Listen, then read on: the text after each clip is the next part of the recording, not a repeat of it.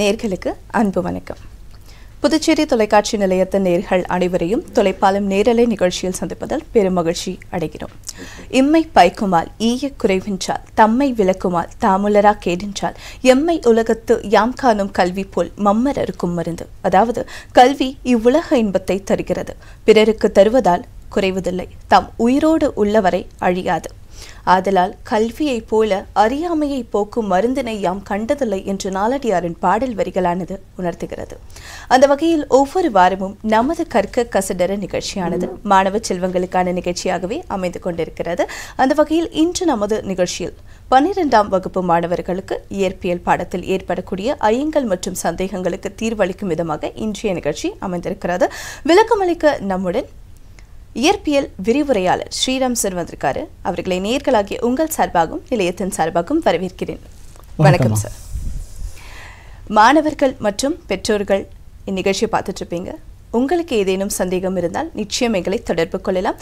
தொடர்பு கொள்ள வேண்டிய தொலைபேசி எண் 22722487, மற்றொரு எண் 22722488. நீங்கள் வெளியூர் நேர்களாக இருந்தீங்கன்னா 0413 என்னும் முன்னிணைப்பு எண்ணை இணைத்து எங்களை தொடர்பு கொள்ளலாம். வாங்க நேர்களே, நிகழ்ச்சிக்கு போயிடலாம்.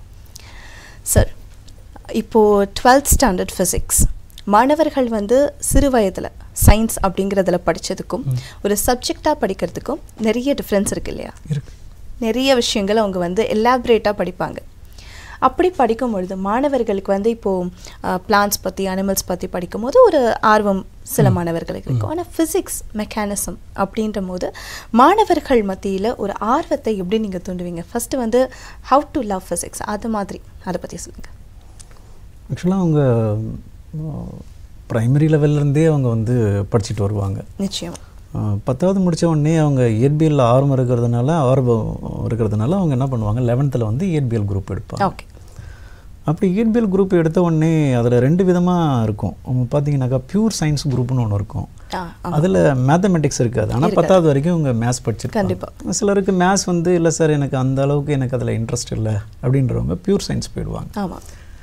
அப்போ மேத்ஸ் படிச்சிருக்கவங்க ஏ குரூப்பு போனாங்கன்னா அந்த குரூப்பில் மேத்ஸும் இருக்கும், ஃபிசிக்ஸும் இருக்கும்.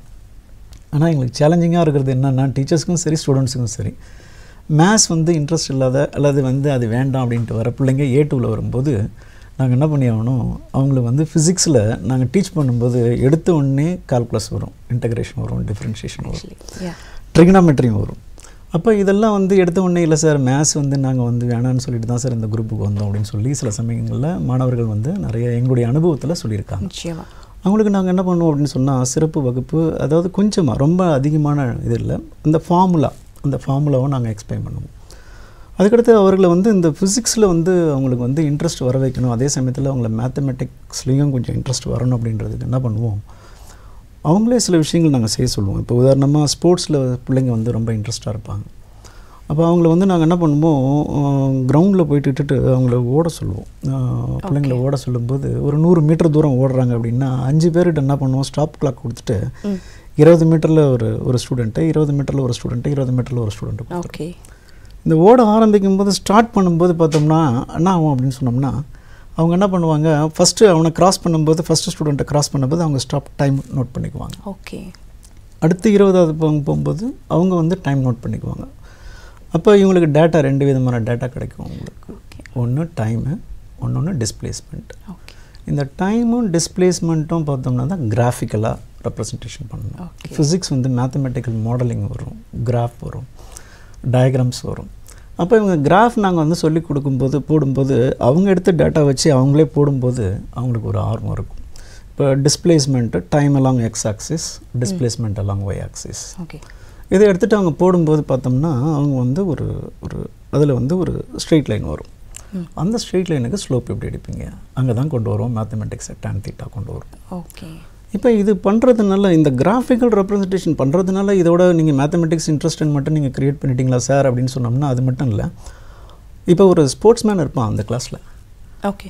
அவன் இதை நாம் எவ்வளோ தோண்டு எடுத்தவொடனே நம்ம எவ்வளோ தோண்டு வேகம் வரும், வெலாசிட்டி நம்ம எவ்வளோ வரும், இத்தனை மீட்டரில் நம்ம குறைவாக இருக்கிறோம் அல்லது கிட்டக்கு போகும்போது நம்ம அதிகமாகிறோம் அப்படின்றத கிராஃபை பார்த்தா அவனால் அனலைஸ் பண்ண முடியும். Start to love physics. Okay. அதுக்கடுத்து பார்த்தோம்னா ஒரு சின்ன சின்ன டெமான்ஸ்ட்ரேஷன் இதில் செய்வோம். கிளாஸில்.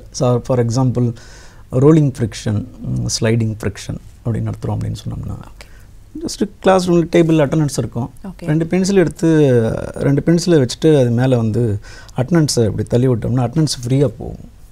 அதே 2 பென்சில் எடுத்துகிட்டு டேபிளில் வந்து அந்த அட்டண்டன்ஸ் வச்சு இப்படி இழுத்தோம் அப்படின்னு சொன்னோம்னா கொஞ்சம் கஷ்டமாக இருக்கும்.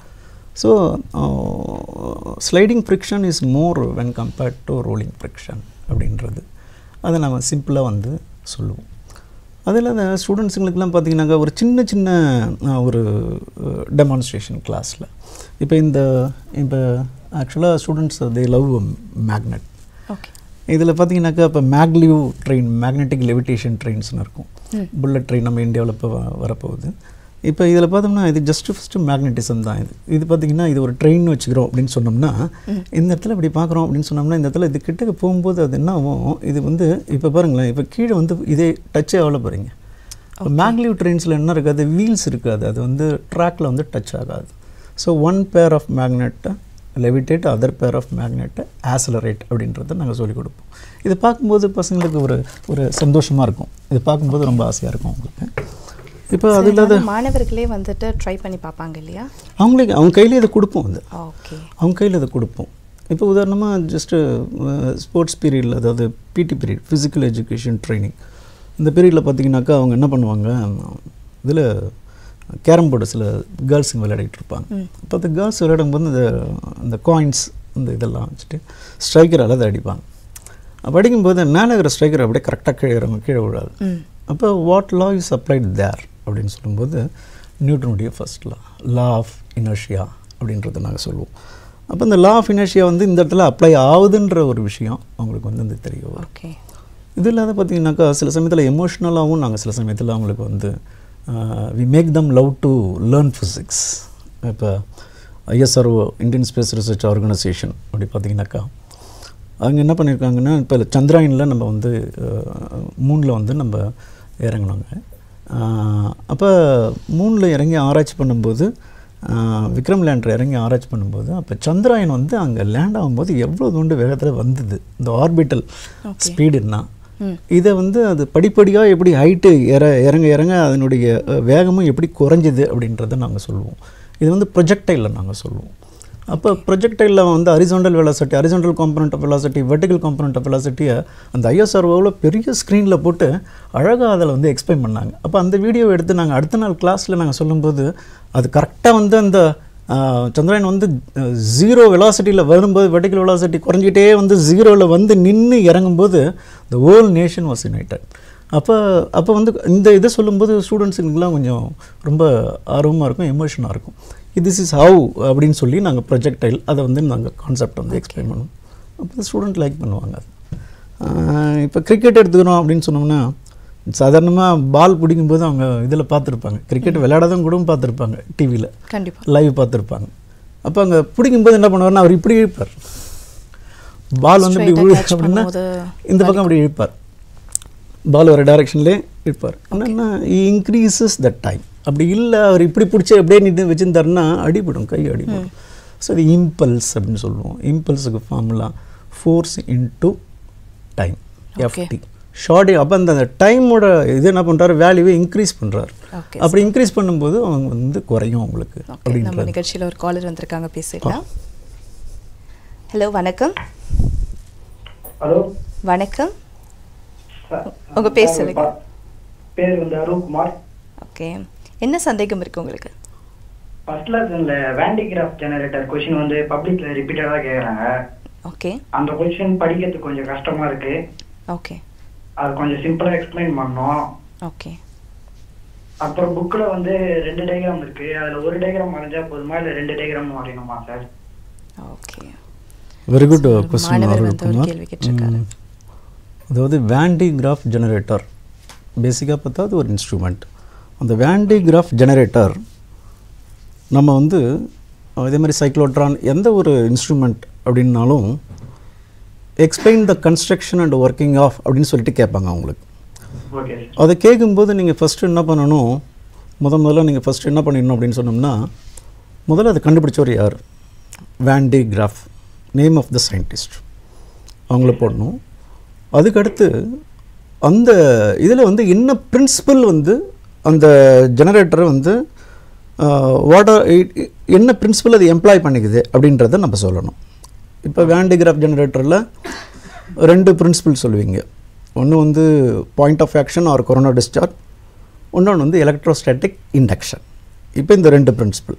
அதுக்கடுத்து இந்த வேன் டயக்ராஃப் ஜெனரேட்டர் எப்படி கட்டமைக்கப்பட்டுள்ளது, that is the construction of van டயக்ராஃப் generator. இந்த கன்ஸ்ட்ரக்ஷனை பொறுத்த வரைக்கும் நீங்கள் உங்களுடைய ஓன் சென்டென்ஸ்லேயே நீங்கள் எழுதலாம். அதுக்கடுத்து பார்த்தோம்னா ஒர்க்கிங் வந்து அதில் இந்த 2 பிரின்சிபலை எப்படி வந்து அதை பயன்படுத்திக்கிட்டு அது எப்படி வேலை செய்யுது அப்படின்றத சொல்கிறது தான் வந்து ஒர்க்கிங். அதுக்கடுத்து நம்ம என்ன பண்ணுவோம், அதுக்கு ஒரு லிமிட்டேஷன் கொடுப்போம். மேக்ஸிமம் அதனுடைய எஃபிஷியன்சி எவ்வளோ இருக்கும், அதுக்கு மேலே ஏன் போகாது அப்படின்னு சொல்லி நம்ம சொல்லுவோம். அதனுடைய லிமிட்டேஷன் என்ன, அதுக்கப்புறம் அதனுடைய பயன் என்ன அப்படின்றத முடிப்போம். இது ஜென்ரலாக not only for van டயக்ராஃப் generator, for any instrument. இந்த விஷயம் பொறுத்த வரைக்கும் இந்த விஷயத்தை நீங்கள் வந்து இது வந்து ஒரு கோர் மாதிரி, ஸ்கெலட்டன் மாதிரி, இதை நீங்கள் மறக்கக்கூடாது. இப்போ உங்களுக்கு ஒரு நல்ல கேள்வி கேட்டிருந்தீங்க. அதில் என்னென்னா இந்த 2 டயக்ராம் கொடுத்துருக்குறாங்க புக்கில், நாங்கள் வந்து எந்த டயக்ராம் எழுதுறது, எந்த டயக்ராம் வந்து நாங்கள் போடுறது அப்படின்னு நீங்கள் கேள்வி கேட்டிருக்கீங்க.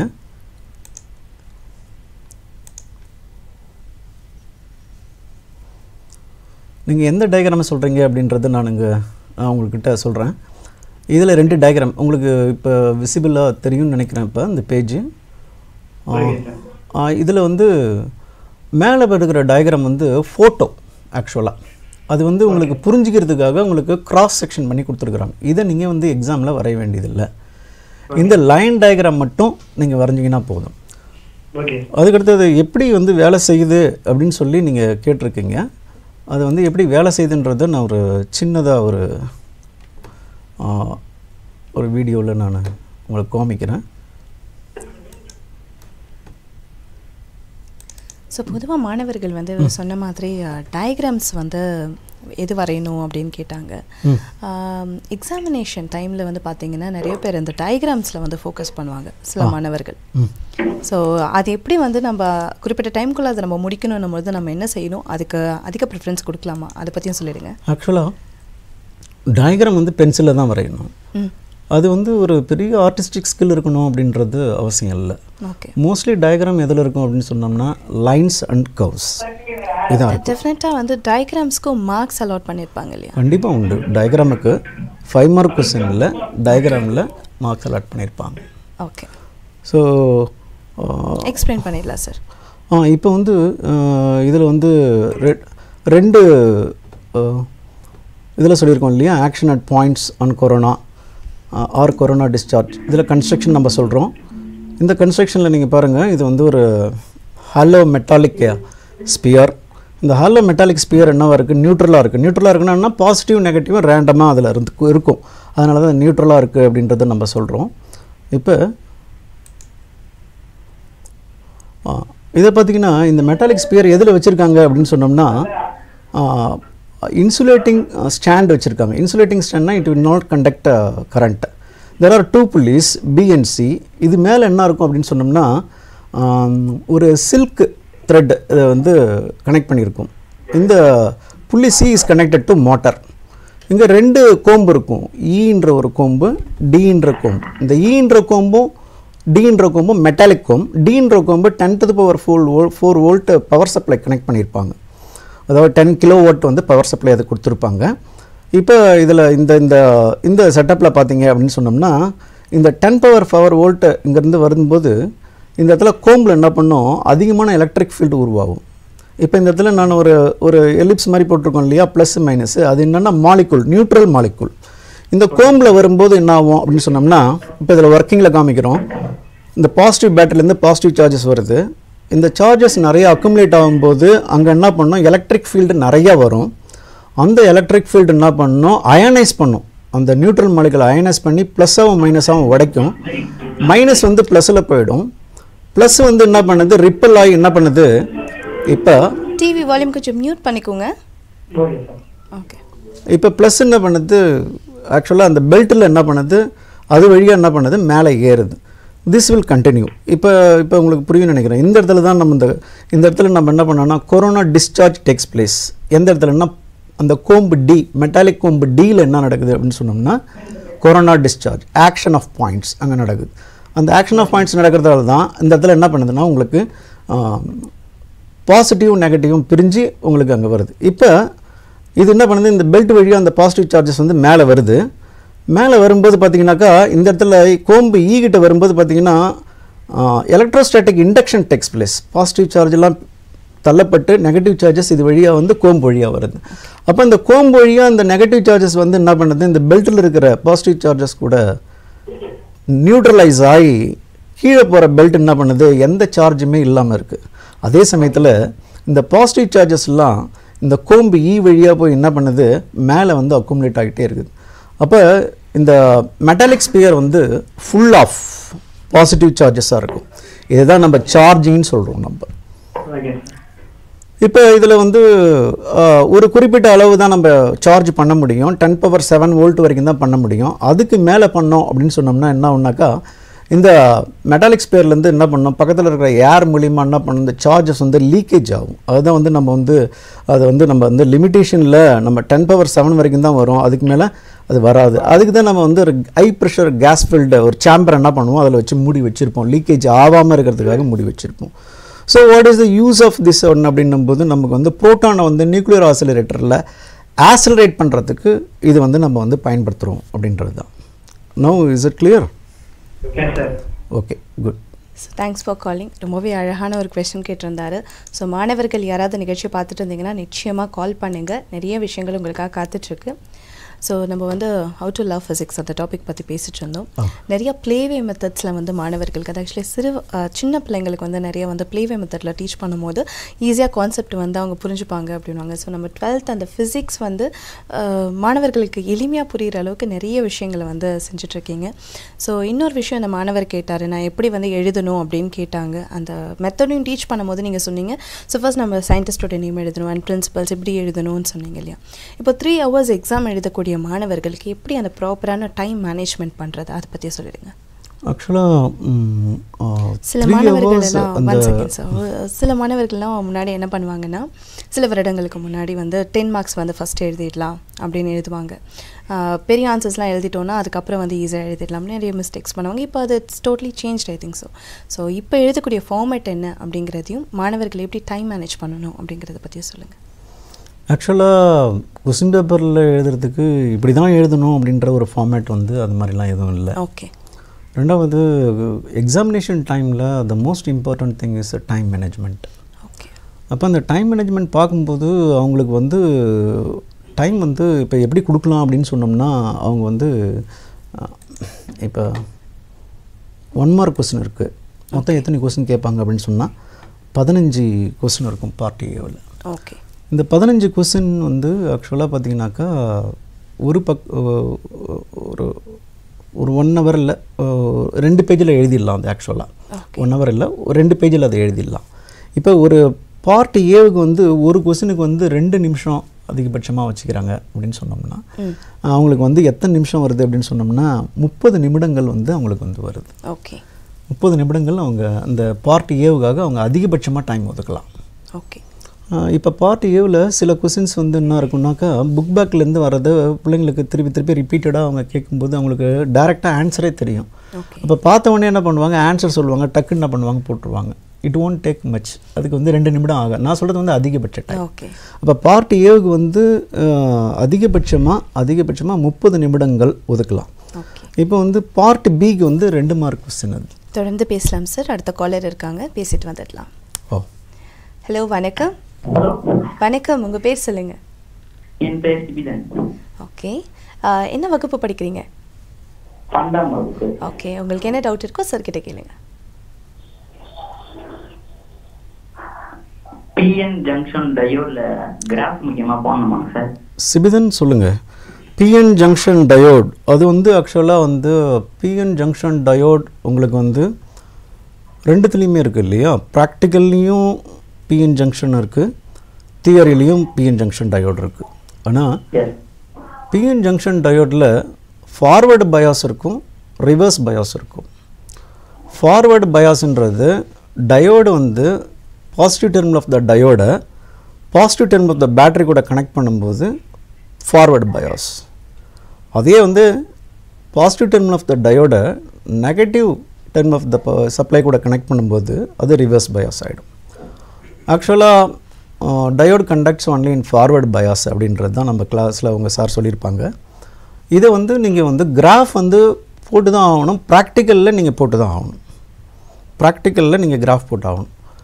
தியரியில் போடும்போது நீங்கள் கிராஃப் போடணும். ஃபார்வர்டு பயாஸ்ன்னு கேட்டாங்கன்னா உங்களுக்கு நீங்கள் வந்து எக்ஸ் ஆக்சிஸ் ஒய் ஆக்சிஸ் போடுவீங்க. அந்த எக்ஸ் ஆக்சிஸில் நீங்கள் என்ன எடுத்துக்குவீங்க அப்படின்னு சொன்னீங்கன்னா பெரும்பாலான மாணவர்களுக்கு இந்த கேள்வி வருது. எக்ஸ் ஆக்சிஸில் என்ன எடுக்கிறது, ஒய் ஆக்சிஸில் என்ன எடுக்கிறது. அப்போ 2 வேரியபிள் இருக்குது. 2 வேரியபிளில் ஒன்று வந்து டிபெண்ட் வேரியபிள், இன்னொரு வேரியபிள் வந்து இண்டிபெண்ட் வேரியபிள். எப்போதுமே கன்வென்ஷன் என்ன, இந்த உலகம் முழுவதும் உள்ள ஒரு கன்வென்ஷன் என்ன அப்படின்னு சொன்னோம்னா இண்டிபெண்ட் வேரியபிளை எக்ஸ் ஆக்சிஸில் எடுத்துக்கணும், டிபெண்ட் வேரியபிளை ஒய் ஆக்சிஸில் எடுக்கணும். இப்போ ஆக்சுவலாக பார்த்தீங்கன்னாக்கா இங்கே நம்ம எடுக்கிறது வந்து எக்ஸ் ஆக்சிஸில் வோல்டேஜ் எடுப்போம். Voltage what we give it to diode, PN junction diode அப்படின்றது நம்ம வந்து எக்ஸ் ஆக்சிஸில் எடுப்போம். வோல்டேஜை பொறுத்து தான் எது சேஞ்ச் ஆகும் அப்படின்னு சொன்னோம்னா கரண்ட் சேஞ்ச் ஆகும். அது வந்து டிபெண்ட். கரண்ட் வந்து வோல்டேஜை டிபெண்ட் பண்ணியிருக்கிறதுனால டிபெண்ட். வோல்டேஜ் நீங்கள் கொடுக்குறீங்க, எது கொடுக்குறீங்க, பிஎன் ஜங்ஷன் டயோடு கொடுக்குறீங்க. அப்போ voltage should be taken along X axis, current should be taken along Y axis. இப்போ இதில் டேட்டா நீங்கள் எடுத்தீங்கன்னாக்கா ப்ராக்டிக்கலில் நீங்கள் டேட்டா எடுப்பீங்க, 0 வைப்பீங்க, அதுக்கப்புறம் 0.1 வைப்பீங்க, 0.1 வச்சுட்டு 0.1 வோல்ட் வச்சுட்டு கரண்ட் எதனா வருதான்னு பார்ப்பீங்க, 0 தான் வரும். வேறு 0.6 to 0.7 இடையில் வந்து உங்களுக்கு வந்து என்ன காமிக்கும், பிரேக் டவுன் காமிக்கும். அப்போ வந்து it will start to conduct, diode will start to conduct. So இதை வந்து கிராஃபில் நீங்கள் வந்து பிளாட் பண்ணலாம். ஓகே ஓகே, கால் கட் ஆயிடுச்சு, பட் கண்டிப்பாக அவங்க கேட்டிருப்பாங்க. அண்ட் இப்போ நம்ம மார்க்ஸ் பற்றி பேசிகிட்டு இருந்தோம் சார், அதை பற்றி சொல்லுவீங்க. டைம் மல்டிபிள் சாய்ஸ் கொஷின்ஸ்க்கு வந்து டைம் மேனேஜ்மெண்ட் முடிச்சிடுவோம் நம்ம. அப்போ 2 மார்க் கொஸ்டினுக்கு ஒரு கொஸ்டினுக்கு வந்து நீங்கள் வந்து 4 நிமிஷம் எடுத்துக்கலாம். ஓகே. ஸோ அப்போ 6 கொஸ்டின்ஸ் நீங்கள் ஆன்சர் பண்ணும்போது 24 மினிட்ஸ் நீங்கள் எடுத்துக்கலாம். இப்போ அதுக்கடுத்து 3 மார்க் கொஸ்டின், 3 மார்க் கொஸ்டின் 6 தான் எழுதணும். அதுக்கு வந்து நீங்கள் வந்து 6 நிமிஷம் வரைக்கும் நீங்கள் டைம் எடுத்துக்கலாம். ஒரு கொஸ்டினுக்கு அதிகபட்சமாக 6 நிமிடம் டைம் எடுத்துக்கலாம். அப்போ அதுக்கு வந்து 36 மினிட்ஸ் வந்துடும் உங்களுக்கு. 5 மார்க் கொஸ்டின் பொறுத்த வரைக்கும் ஒரு கொஸ்டினுக்கு மேக்ஸிமமாக நீங்கள் 15 வந்து எடுத்துடலாம். அப்போ 5 into 15 வந்து 75 மினிட்ஸ் ஆகுது. இப்போ நான் சொன்ன அந்த மினிட்ஸில் எல்லாத்தையுமே டோட்டல் பண்ணால் அப்படின்னா என்ன ஆகுது அப்படின்னு சொன்னோம்னா உங்களுக்கு வந்து 15 நிமிஷம் கடைசியில் வந்து என்ன பண்ணணும், ரிவிஷனை கொடுத்துடணும். 15 நிமிஷம் நீங்கள் ரிவிஷனை கொடுத்துடணும். அப்படி கொடுத்துட்டீங்க அப்படின்னு சொன்னோம்னா உங்களுக்கு வந்து 3 hours வந்து கணக்கு வந்துடும். 1/4 மணி நேரம் வந்து ஆக்சுவலாக உங்களுக்கு வந்து முன்னாடியே உங்களுக்கு கொடுப்பாங்க. உங்களுக்கு என்ன கொடுப்பாங்கன்னா பேப்பர், அது எடுத்த உடனே கொஸ்டின் பேப்பர் கொடுப்பாங்க. அந்த கொஸ்டின் பேப்பர் வாங்கின உடனே நிதானமாக உட்காந்து கம்ப்ளீட்டாக உட்காந்து படிக்கணும். அந்த கொஸ்டின் பேப்பர் ஃபுல்லாக படிச்சிடணும். அந்த அமைதியாக படிக்கும்போது தான் எந்தெந்த கொஸ்டினுக்கெலாம் நம்ம ஆன்சர் பண்ணலாம், எந்தெந்த கொஸ்டின் நம்ம வந்து இதில் வந்து சாய்ஸில் நம்ம விட்டுடலாம் அப்படின்றதெல்லாம் முடிவு பண்ணிக்கிறது அந்த 10 நிமிஷம் டைம். அதுக்கடுத்து 5 நிமிடங்கள் டைம் கொடுப்பாங்க. அந்த 5 நிமிடத்தில் வந்து நீங்கள் பேப்பரில் அவங்களுடைய பர்சனல் டீட்டெயில்ஸ், அதாவது பர்சனல் டீட்டெயில்ஸ் இல்லை, அதாவது எக்ஸாமினேஷன் நம்பர், அவங்களுடைய ஃபோட்டோ ஒட்டியிருக்கும், அதிலே ஒட்டியிருக்கும். அந்த எக்ஸாமினேஷன் நம்பர், அவங்க ஆல் சூப்பர்வைசர் சிக்னேச்சர் இதெல்லாம் போட்டோம்னா முடிஞ்சு போச்சு. அதுக்கப்புறம் 10:15 அவங்க ஸ்டார்ட் பண்ணிவிடுவாங்க. அதுலேருந்து இந்த 3 hours உங்களுக்கு கரெக்டாக இருக்கும். ஸோ எப்போதுமே 2.25 மணி நேரத்தில் அவங்க என்ன பண்ணணும்னா எல்லாத்தையும் முடிச்சுட்டு கடைசி 15 நிமிடங்கள் அந்த ரிவிஷன் பண்ணுறதுக்கு செக் பண்ண கோத்ரூ பண்ணணும். ஓகே. நிறைய பக்கங்கள் எழுதுனா அதிக மதிப்பெண் பெறலாம் அப்படின்னு ஒரு மாணவர்களிடையே ஒரு எண்ணம், ஒரு தோணல் இருக்குது, சரியா? ஆக்சுவலாக இது அடிக்கடி நாங்கள் இது எக்ஸ்பீரியன்ஸ் பண்ணுறது இதுதான். நிறையா எழுதுவாங்க, ஆனால் அங்கே வந்து உள்ளே வந்து அந்த கண்டென்ட் இருக்கணும்.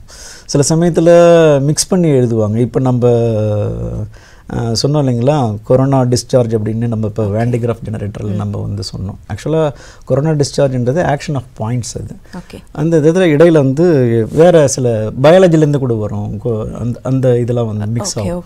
அப்போ பார்த்தோம்னா எக்ஸாமினர் இஸ் வெரி பர்டிகுலர். என்னென்னா ஃபிசிக்ஸுக்கு ரெலவெண்ட்டான டேர்ம்ஸ் இருக்கா அப்படின்னு சொல்லி பார்ப்பாங்க. ஸோ அதனால் நிறைய எழுதலாம், என்னென்னவோ எழுதலாம் அப்படின்றதோ அது மாதிரி வந்து எண்ணங்கள் வந்து அது மாதிரி கூடாது. அதுக்கடுத்து ஒரே விஷயத்தை திருப்பி திருப்பி எழுதுறது, அப்புறம் ஜம்பிள்டு சென்டென்சஸாக பண்ணுறது அப்படின்றதெல்லாம் அவாய்ட் பண்ணிடணும். அது மாதிரி இருக்கக்கூடாது. Okay sir. அடுத்த கேள்வி என்னென்னா, மாணவர்களுக்கு வந்து முன்னாடி ப்ளூ பிரிண்ட்ஸ் இருந்துச்சு அண்ட் இப்போ அது இல்லைன்றது எல்லாருக்கும் தெரியும். இப்போ எந்தெந்த சாப்டர்ஸ்க்கு அதிக வெயிட்டேஜ் கொடுக்கணும் அப்படிங்கிறதையும், எந்தெந்த சாப்டர்லேருந்து நம்ம வந்து ஒரு கால்குலேஷன் ஆஸ் அ டீச்சர் நம்ம வந்து மாணவர்களுக்கு நிறைய ஸ்லோ லேர்னர்ஸும் இருப்பாங்க இல்லையா, இப்போ வந்து மதிப்பெண் எடுத்தாகணும், நிறைய வந்து மாணவர்களுக்கு வந்து ஸ்லோ லேர்னர்ஸ்க்கு வந்து குறிப்பிட்டது தான் படிக்க முடியும், டீச்சர்ஸ் கொஞ்சம் கொஷின்ஸ் வச்சுருப்பாங்க, இதெல்லாம் படித்தாலே இந்த மாணவர்கள் வந்து தேர்வில் மதிப்பெண் எடுத்து தேர்ச்சி பெற முடியும் அப்படின்னு, அந்த மாதிரியான கேள்விகள் எந்தெந்த சாப்டர்ஸ்லேருந்து வரும் அதை பற்றி சொல்லிடுங்க. இது மிகப்பெரிய கேள்வி. ஆக்சுவலாக நீங்கள் அந்த பேப்பரில் சொல்லி முடிச்சிடற அந்த புக்லெட் கொடுக்குறதுல 36 பக்கம் இருக்கும். அது ஆக்சுவலாக ஓகே 36 பக்கத்தில் நம்ம எவ்வளோ தான் மேக்ஸிமமாக எழுதினாலும் 32 33 பக்கம் தான் நம்ம அதில் எழுத முடியும். அதுக்கு மேலே அடிஷ்னல் ஷீட்டு வாங்க வேண்டாம். இதை வந்து இந்த ஏற்கனவே இந்த கொஸ்டின் கேட்டிருந்தீங்க இல்லையா, அதில் சொல்லணும். அதில் இப்போ நீங்கள் வந்து எந்தெந்த சாப்டருக்கு வந்து வெயிட்டேஜ் வந்து எவ்வளோ கொடுத்துருக்குறாங்க அப்படின்றது. ஆக்சுவலாக ப்ளூ பிரிண்ட்டு முந்திலாம் வந்து லாங் பேக் என்ன இருக்குன்னாக்கா ப்ளூ பிரிண்ட் கொடுப்பாங்க. இந்த கொஸ்டின் இந்த லெசன்லேருந்து ஒரு 5 மார்க் வரும், இந்த லெசன்லேருந்து 3 மார்க் வரும், இந்த லெசன்லேருந்து 2 மார்க் வரும், இத்தனை கொஸ்டின்ஸ் வரும் அப்படின்னு சொல்லி கேட்பாங்க. ஸோ கொடுத்துருப்பாங்க. ஆனால் இப்போ வந்து அது மாதிரி கொடுக்கல. ஏன்னா அது சுலபமாக மார்க் வாங்கிடுறாங்க, சிலதை விட்டுடுறாங்க, ஒமிட் பண்ணிடுறாங்க. சில சாப்டர்ஸில் வந்து கொடுத்துருப்பாங்க, இந்த சாப்டர்ஸ்லேருந்து கொஷின்ஸே வராது, 1 மார்க் தான் வரும்னும் போது அந்த லெசனை படிக்க மாட்டாங்க சில மாணவர்கள். அதனால் அந்த மாதிரி போயிடுது. அதனால் அதை வந்து அவாய்ட் பண்ணுன்றதுக்காக அவங்க என்ன பண்ணிட்டாங்க, எல்லாத்தையுமே படிக்கணுன்றதுக்காக ப்ளூ பிரிண்ட் கொடுக்கறதில்ல. ஆனால் நாங்கள் பர்சனலாக ஸ்டூடெண்ட்டுடைய கிரிவன்சஸ் நாங்கள் வந்து அட்டன் பண்ணணும். சில கேட்கும்போது நாங்கள் ஜென்ரலாக நாங்கள் என்ன சொல்லுவோம்னாக்கா, பப்ளிக் எக்ஸாமினேஷன் வந்து அவங்க வந்து பழைய ஒரு 5 இயர்ஸ் கொஸ்டின் பேப்பர் வந்திருக்கும் பப்ளிக், அந்த கொஸ்டின் பேப்பரை வச்சு நாங்கள் அனலைஸ் பண்ணோம். அப்படி வந்து அனலைஸ் பண்ணும்போது எங்களுக்கு வந்து ஓரளவுக்கு திருப்பி இந்த லெசன்லேருந்து இந்த கொஸ்டின் கேட்பாங்க, இந்த கொஸ்டின் இல்லை இத்தனை கொஸ்டின் கேட்பாங்க அப்படின்றத நாங்கள் வச்சுருக்கோம். அதை வந்து எங்கள் ஸ்டூடெண்ட்டுக்கு நாங்கள் வந்து கொடுப்போம். அது வந்து ஓரளவுக்கு வந்து ஆவரேஜ் ஸ்டூடெண்ட்டு கொஞ்சம் கஷ்டப்பட்டு படிக்கிறவங்க அவங்களுக்குலாம் அது கொஞ்சம் பயனுள்ளதாக இருக்கும். அதை நான் இப்போ ஷேர் பண்ணுறேன் நான். ஓகே, அது கூடவே நீங்கள் அந்த கம்பல்சரி கொஷின்ஸ் வருமா அப்படிங்கிறதையும் நீங்கள் ஆட் பண்ணிக்கோங்க. அது கூட நீங்கள் சொல்லிடலாம். இதில் வந்து பார்த்தீங்கன்னாக்கா இதில் வந்து மொத்தம் வந்து 11 சாப்டர் இருக்குது 12th ஸ்டாண்டர்டில். அதில் முதல் சாப்டர் வந்து எலக்ட்ரோஸ்டாட்டிக்ன்ற சாப்டர். அதில் மல்டிபிள் சாய்ஸ் கொஸ்டின் அதிகபட்சமாக 2 வரும். Very short answer 2 mark question 1 வரும். ஷார்ட் ஆன்சர் வந்து அதாவது 3 மார்க் கொஸ்டின் 1 வரும். லாங் ஆன்சர் வந்து உங்களுக்கு வந்து 1 வரும். இதில் பார்த்தீங்கன்னா மொத்தமாக வந்து 5 கொஸ்டின்ஸ் அதிகமாக வர்றதுக்கு வாய்ப்பு இருக்குது. இதில் வந்து டோட்டலாக 12 மார்க் அளவுக்கு வெயிட்டேஜ் நம்ம கொடுப்பாங்க. இப்போ இதில் பார்த்தீங்கன்னா ஒரு சாப்டருக்கும் நான் இது மாதிரி கொடுத்துருக்கோம். அதில் பார்த்தோம்னாக்கா இதில் வந்து 11 சாப்டர் நம்ம வந்து கவர் பண்ணியிருப்போம். இதில் இருக்கிற மாதிரி தான் வருமா அப்படின்னா அது மாதிரி இல்லை, பெரும்பாலும் இந்த மாதிரி வருது. நாங்கள் கொஸ்டின் பேப்பர் வந்து ஒரு 5 இயர்ஸ் கொஸ்டின் பேப்பர் ஏறக்குறைய ஒரு ரிப்பீட் அதெல்லாம் எடுத்து வச்சு அனலைஸ் பண்ணி பார்க்கும்போது இந்த டேட்டா எங்களுக்கு கிடச்சிது. ஸோ அதனால் வந்து நாங்கள் என்ன சொல்லுவோம்னா எல்லாத்தையுமே தான் படிங்கன்னு சொல்லுவோம். நாங்கள் வந்து எதையுமே வந்து விட்டுடுங்க எல்லாத்தையுமே படிங்கன்னு தான் சொல்லுவோம். இப்போ வந்து ஃபஸ்ட்டு சார் கொஞ்சம் நாங்கள் ஆவரேஜ் ஸ்டூடெண்ட் என்ன கேட்பாங்க, ஃபஸ்ட்டு வந்து நான் வந்து எந்த படம் சார் நான் வந்து படித்தா நான் வந்து 15லேருந்து 20 மார்க் எடுக்கலாம் அப்படின்ட்டு. நான் உங்களுக்கு சொல்கிறது ஒன்று தான், மல்டிபிள் சாய்ஸ் கொஸ்டினில் புக் பேக்லேருந்து அதுலேருந்து ஏறக்குறைய 8லிருந்து 11 கேள்விகள் அதிகபட்சமாக வரும். ஓகே சார், நம்ம தொடர்ந்து பேசலாம். அதுக்கு முன்னாடி நம்ம நிகழ்ச்சியில் ஒரு சிறிய இடைவேளை கொடுத்துடலாம். நமது கற்க கசடர நிகழ்ச்சியில் ஒரு சிறிய இடைவேளைக்கு பிறகு நிகழ்ச்சி தொடரும்.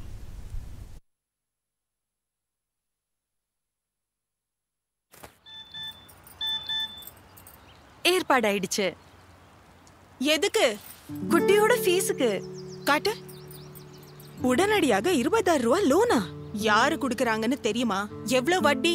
லோன் ஒழுங்குபடுத்தப்பட்ட நிறுவனங்களிடமிருந்து வாங்கு. எவ்வளவு தேவையோ அவ்வளவு வாங்கு. அதுவும் சரி பார்த்து வாங்கு. ஏற்பாடாயிடுச்சு.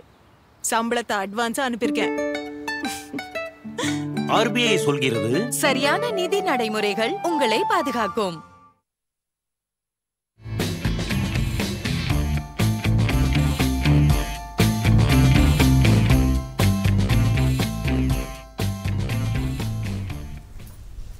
வணக்கம் நேர்களே, நமது கற்க கசடர நிகழ்ச்சியானது தொடர்கிறது. 12ஆம் வகுப்பு மாணவர்களுக்காக இன்று நமது நிகழ்ச்சி மாணவர்கள் மற்றும் பெற்றோர்களுக்கு ஏதேனும் சந்தேகம் இருந்தால் எங்களை தொடர்பு கொள்ளலாம். தொடர்பு கொள்ள வேண்டிய தொலைபேசி எண் 227228 மற்றொரு எண் 22722488. வெளியூர் நேர்களாக இருந்தீங்கன்னா 0413 என்னும் முன் இணைப்பை இணைத்து எங்களை தொடர்பு கொள்ளலாம். நிகழ்ச்சிக்கு போயிடலாம் நேர்களே. இப்போ நம்ம போயிடலாம் சார். இதில் ஒவ்வொரு சாப்டராக நம்ம பார்க்கும்போது அப்படி பார்த்தோம்னா இப்போ இதில் வந்து ஆக்சுவலாக பார்த்தீங்கன்னாக்கா ஃபஸ்ட்டு சாப்டரில் பார்த்தோம்னா 12 மதிப்பெண் அளவுக்கு கேட்குற அளவுக்கு இருக்குது. ஓகே. அதே வந்து 5வது சாப்டர் பார்த்தோம்னா 8 மதிப்பெண் அளவுக்கு கேட்குற மாதிரி இந்த பழைய கொஸ்டின் பேப்பரில் அனலைஸ் பண்ணி வருது. இப்போ இதில் பார்க்கணும்னா எலக்ட்ரோஸ்டாட்டிக்ஸ் சாப்டர் மிகப்பெரிய நீண்ட சாப்டர். அதில் அப்போ அது வந்து படிக்கிறது வந்து அவங்களுக்கு வந்து கொஞ்சம் சிரமமாக இருக்கும் அப்படின்றத ஃபீல் பண்ணாங்க அப்படின்னு சொன்னோம்னா அவங்களோட ப்ரிஃபரன்ஸ் எதுவாக இருக்கணும் அப்படின்னு சொன்னோம்னா மிக கம்மியான கண்டென்ட் உள்ள ஒரு சாப்டர். அதில் வந்து என்ன இருக்குது அப்படின்னு சொன்னோம்னா 5th எலக்ட்ரோமேக்னெட்டிக் வேவ்ஸ். இப்போ இந்த மாதிரி ஃபஸ்ட்டு அதை தரவு பண்ணிவிட்டு அதுக்கப்புறம் நான் பின்னாடி அவங்க ஸ்டெப் பை ஸ்டெப்பாக போகலாம். இப்போ நான் அந்த ஆர்டரில் பார்த்தீங்கன்னா நான் வந்து என்ன பண்ணியிருக்கேன், இப்போ இந்த ப்ரிஃபரன்ஸ் எதுக்கு கொடுக்கலாம், எப்படி வந்து கொடுக்கணும் அப்படின்னு சொல்ல ப்ரியாரிட்டி வந்து எலக்ட்ரோமேக்னெட்டிக் வேவ்ஸ் வந்து ஃபஸ்ட்டு வந்து நம்ம தரவாக இருந்துடணும். Current electricity, twelve nature of radiation and matter, இப்படி வரிசையில் இந்த 11 பாடத்துக்கு இந்த ஆர்டராக கொடுத்துருக்கேன். இப்போ வந்து ஜென்ரலாக வந்து ஸ்டூடெண்ட் வந்து நீங்கள் கேட்ட கேள்வி தான் கேட்பாங்க. 15லேருந்து 20 மார்க்கு வந்து ஃபஸ்ட்டு வந்து அவங்க வந்து கன்ஃபார்ம் பண்ணிடணும். ஏன்னா மினிமம் வந்து தியரியில் வந்து தேர்ச்சி பெறணும் அப்படின்னு சொன்னால் 70 மார்க்குக்கு அவங்க வந்து தியரியில் 15 மதிப்பெண்கள் அவங்க எடுத்தாகணும். அப்போ அப்படி எடுக்கிறதுக்கு முதல்ல அவங்க எந்த லெசனில் கான்சன்ட்ரேட் பண்ணணும் அப்படின்னு சொன்னோம்னா இந்த 2வது லெசன் கரண்ட் எலக்ட்ரிசிட்டி, அதுக்கப்புறம் இந்த electromagnetic waves, twelve nature of radiation and matter, atomic and nuclear physics, இந்த லெசனில் அவங்க அதிகமாக கவனத்தை செலுத்தினாங்கன்னா எளிமையாக அவங்க என்ன பண்ணலாம், அதிகபட்சமாக 20 மார்க் வரைக்கும் தாராளமாக எடுத்துடலாம். அதாவது ஒரு மாணவர் வந்து தேர்ச்சி பெறணும் அப்படின்னா இந்த 4 சாப்டர் கண்டிப்பாக வந்து நல்லா கம்ப்ளீட்டாக படித்தாலே நிச்சயமாக தேர்ச்சி பெறலாம் இல்லையா? ஓகே, சுலபமாகவும் இருக்கும். ஓகே. அதுக்கடுத்து பார்த்தோம்னா 30லேருந்து 40 இன்னும் கொஞ்சம் அதை விட கொஞ்சம் அவரேஜ் ஸ்டூடெண்ட் அவங்க வந்து வால்யூம் 1ல் 2nd lesson, 4th lesson, 5th lesson அதை வந்து கான்சென்ட்ரேட் பண்ணலாம். வால்யூம் 2ல் பார்த்தீங்கன்னா 8th lesson, 9th lesson, 10th lesson அதை கான்சென்ட்ரேட் பண்ணலாம். இதில் கான்சென்ட்ரேட் பண்ணி இதில் படித்தாங்க அப்படின்னு சொன்னால் ஏறக்குறைய 40 மார்க்ஸ் வரைக்கும் அவங்களால நிச்சயமாக எடுக்க முடியும். அதுக்கு மேலே 60லேருந்து 70 எடுக்கணும் அப்படின்னு சொன்னோம்னா 60லேருந்து 69 எடுக்கிறதுக்கும் 70 எடுக்கிறதுக்கும் வித்தியாசம் இருக்குது.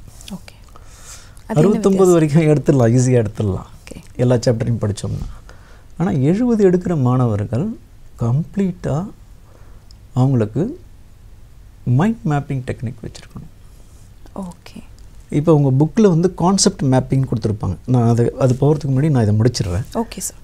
இதில் வந்து வால்யூம் 1, வால்யூம் 2 அதில் 1, 2, 4, 5 இந்த லெசனை படித்தாலே இந்த லெசன், அதுக்கடுத்து வால்யூம் 2ல் 6, 8, 9, 10 இந்த லெசனை முடித்தாலே அவங்க என்ன பண்ணலாம், நிச்சயமாக 60லேருந்து 70க்குள்ளே எடுக்கலாம். அதில் பட் தாராளமாக எடுக்கலாம். இதில் நீங்கள் கேட்டது கம்பல்சரி கொஸ்டின். ஓகே. அதில் அதிகமாக மதிப்பெண்கள் எடுக்கணுன்ற நினைக்கிற மாணவர்கள் நிச்சயமாக கம்பல்சரி கொஸ்டினில் அதிகமாக கான்சென்ட்ரேட் பண்ணுவாங்க. ஓகே. ஸோ இந்த கம்பல்சரி கொஸ்டின் வந்து எந்த 2 மார்க்ஸ் 3 மார்க்ஸ் இல்லை எந்த மார்க் கேடரில் வந்து பேஸ் பண்ணி கொடுப்பாங்க? கம்பல்சரி கொஸ்டின் வந்து ஆக்சுவலாக பார்த்தீங்கன்னாக்கா 2 மார்க்கில் ஒரு கம்பல்சரி கொஸ்டின் வரும். ஓகே. 3 மதிப்பெண் வினாவில் ஒரு கம்பல்சரி கொஸ்டின் வரும். ஓகே. அதாவது வினாத்தாளில் நாங்கள் பார்த்த வரைக்கும் பெரும்பாலான வினாக்கள் 24வது வினா எண் 24 2 மதிப்பெண் அது கட்டாயமாக அட்டன் பண்ணணும். அதுக்கடுத்து 3 மதிப்பெண் வினாவில் பார்த்தீங்கன்னாக்கா 33 அது கட்டாயமாக அட்டன் பண்ணணும். இப்போ இந்த வினாக்களை அவங்க அட்டன் பண்ணணும். இப்போ 2 மதிப்பெண்களில் 6 வினாக்கள் அவங்க அட்டன் பண்ணணும். ஆனால் 9 கேள்விகள் அவங்க கேட்டிருப்பாங்க. அதில் இந்த 24வது சீரியல் நம்பர் கொஸ்டின் கம்பல்சரி. அப்போ 6 கொஸ்டினில் 5 கொஸ்டின் அவர் எதை வேணால் எடுத்துக்கலாம். ஆனால் 24வது கொஸ்டின் கம்பல்சரி அவர் எடுத்தாகணும். ஓகே. இப்போ இதை எடுக்காமல் அவங்க போட்டாங்கன்னா அவங்களுக்கு எல்லாத்தையும் அட்டன் பண்ணியிருந்தாலும் இப்போ அவர் கம்பல்சரி கொஸ்டினை விட்டுட்டார், அவர் சென்டம் எடுக்க முடியாது. ஓகே. ஸோ அதை எதை பேஸ் பண்ணி அந்த மார்க் ரெடியூஸ் பண்ணுவாங்க சார்? அதில் நாங்கள் வந்து ஃபஸ்ட்டு பேஜில் வந்து எந்தெந்த கொஸ்டின்ஸ்லாம் அட்டன் பண்ணுறாங்கன்றதை நாங்கள் மார்க் பண்ணுவோம் அவங்க ஆன்சர்ஸ் ஷீட்டை வெரிஃபை பண்ணிவிட்டு அப்போ தெரிஞ்சிடும் இவர் கம்பல்சரி கொஸ்டின் அட்டன் பண்ணியிருக்காங்களா அட்டன் பண்ணலையான்றது. அந்த கம்பல்சரி கொஸ்டின் அந்த குழந்தை அட்டென்ட் பண்ணலன்னா அதுக்கான மார்க்ஸ் எவ்வளோ போகும்? அதுக்கான மார்க் அந்த மார்க்கை குறைச்சிருவாங்க. அந்த மார்க் குறைச்சிருவாங்க. அதனால ஒரு 3 மதிப்பெண். இப்போ ரெண்டு மதிப்பெண் 2 மார்க் கேள்வியில் அவர் கம்பல்சரி கொஸ்டின் அட்டன் பண்ணல அப்படின்னா 2 மார்க் குறைச்சிருவாங்க. இப்போ 3 மார்க் கொஸ்டினில் 3 இதில் அட்டன் பண்ணலைன்னா 3 மார்க் குறைச்சிருவாங்க. அந்த கேள்விக்கு பதிலாக வேற ஏதாவது எழுதியிருந்தாலும் அதை குறைச்சிருவாங்க. ஓகே, இதில் கொஞ்சம் கவனமாக இருக்கணும் மாணவர்கள். அதுக்கடுத்து பார்த்தோம்னா இப்போ இந்த இன்னொன்று வந்து MCQ மல்டிபிள் சாய்ஸ் கொஸ்டினுக்கு வந்து எலாபரேட்டாக எழுதணுமா அப்படிங்கிறது வந்து மாணவர்களுக்கு ஒரு சந்தேகம் இருக்குது. அதை பற்றியும் சொல்லிடுங்க. மல்டிபிள் சாய்ஸ் கொஸ்டின் பொறுத்த வரைக்கும் சின்னதாக ஒரு கொஸ்டின் கேட்குறாங்க அப்படின்னு சொன்னோம்னா, அதாவது கொஸ்டின் கேட்பாங்க, அதில் 4 சாய்ஸ் இருக்கும். 15 கொஸ்டினுமே எல்லாத்துக்குமே ஒவ்வொரு கொஸ்டினுக்கும் 4 சாய்ஸ் இருக்கும். ஓகே, இந்த 4 சாய்ஸில் அவங்க கேட்டிருக்கிற கேள்வி என்னவோ அதை பொறுத்து என்ன பண்ணணும், பதில் ஏதாவது ஒன்று தான் வந்து அதில் வந்து பெஸ்ட்டு ஆன்சராக இருக்கும். ஓகே, அப்போ அதை அவங்க டிக் பண்ணணும். சில சமயத்தில் அது ஒரு சின்ன ப்ராப்ளமாக இருக்கும். அந்த சின்ன ப்ராப்ளத்தை அவங்க என்ன பண்ணணும், சால்வ் பண்ணணும். சால்வ் பண்ணிவிட்டு அவங்க என்ன பண்ணணும், கண்டுபிடிக்கணும். பட் கண்டிப்பாக ப்ராப்ளம்ஸ் இருக்கும்ல சார்? இந்த கேள்வி ரொம்ப முக்கியமான கேள்வி. ஏன்னு கேட்டால் அந்த எந்த மாதிரியான கொஸ்டின்ஸ் வரும், கம்பல்சரி கொஸ்டின்ஸ் ரைட், ஆனால் எந்த மாதிரி கொஸ்டின்ஸ் வரும் அப்படின்னும் போது நிச்சயமாக அது என்னவாக இருக்கும் அப்படின்னு சொன்னோம்னா ப்ராப்ளம் தான். அப்போ இந்த ப்ராப்ளம் எப்படி அட்டன் பண்ணுறது அப்படின்றத பற்றி நான் கொஞ்சம் சொல்கிறேன். இதில் மோஸ்ட்லி இது வரைக்கும் கம்பல்சரி கொஸ்டின்ஸில் நீங்கள் அட்டன் பண்ணணும் அப்படின்னு சொன்னோம்னா எக்ஸாம்பிள் சம்ஸ் அதை பார்த்துங்க. ஒவ்வொரு லெசன்லேயும் ஒரு காம்பிடன்சி கீழே என்ன கொடுத்துருப்பாங்க, சம் வந்து ஒர்க் அவுட் பண்ணியிருப்பாங்க. அதை தரவாக பார்த்தாங்க. எல்லா லெசனில் இருக்கிற புக் பேக் எக்ஸசைஸில் இருக்கிற சம்மை தனியாக செக்ரிகேட் பண்ணி நீங்கள் ஒர்க் அவுட் பண்ணிட்டீங்கன்னா நிச்சயமாக கம்பல்சரி சம்மை ப்ராப்ளமை அட்டன் பண்ண முடியும். அதுக்கடுத்து இதில் சில சமயத்தில் சின்னதாக வேல்யூ வந்து சேஞ்ச் பண்ணியிருப்பாங்க. இப்போ அதை நான் சொல்கிறேன்.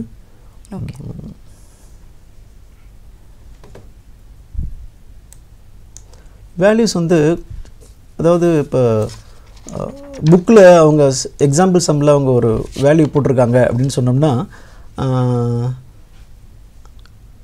அதை வந்து அதில் வந்து கொஞ்சம் மாற்றி கொடுப்பாங்க. அந்த வேல்யூவை சேஞ்ச் பண்ணி கொடுப்பாங்க. Formula is same. அப்போ அந்த வேல்யூ மட்டும்தான் சேஞ்ச் ஆகும், கால்குலேஷனில் சேஞ்ச் ஆகும். இப்போ இதுதான் நீங்கள் கொஞ்சம் மாணவர்கள் கவனமாக இருக்கணும்.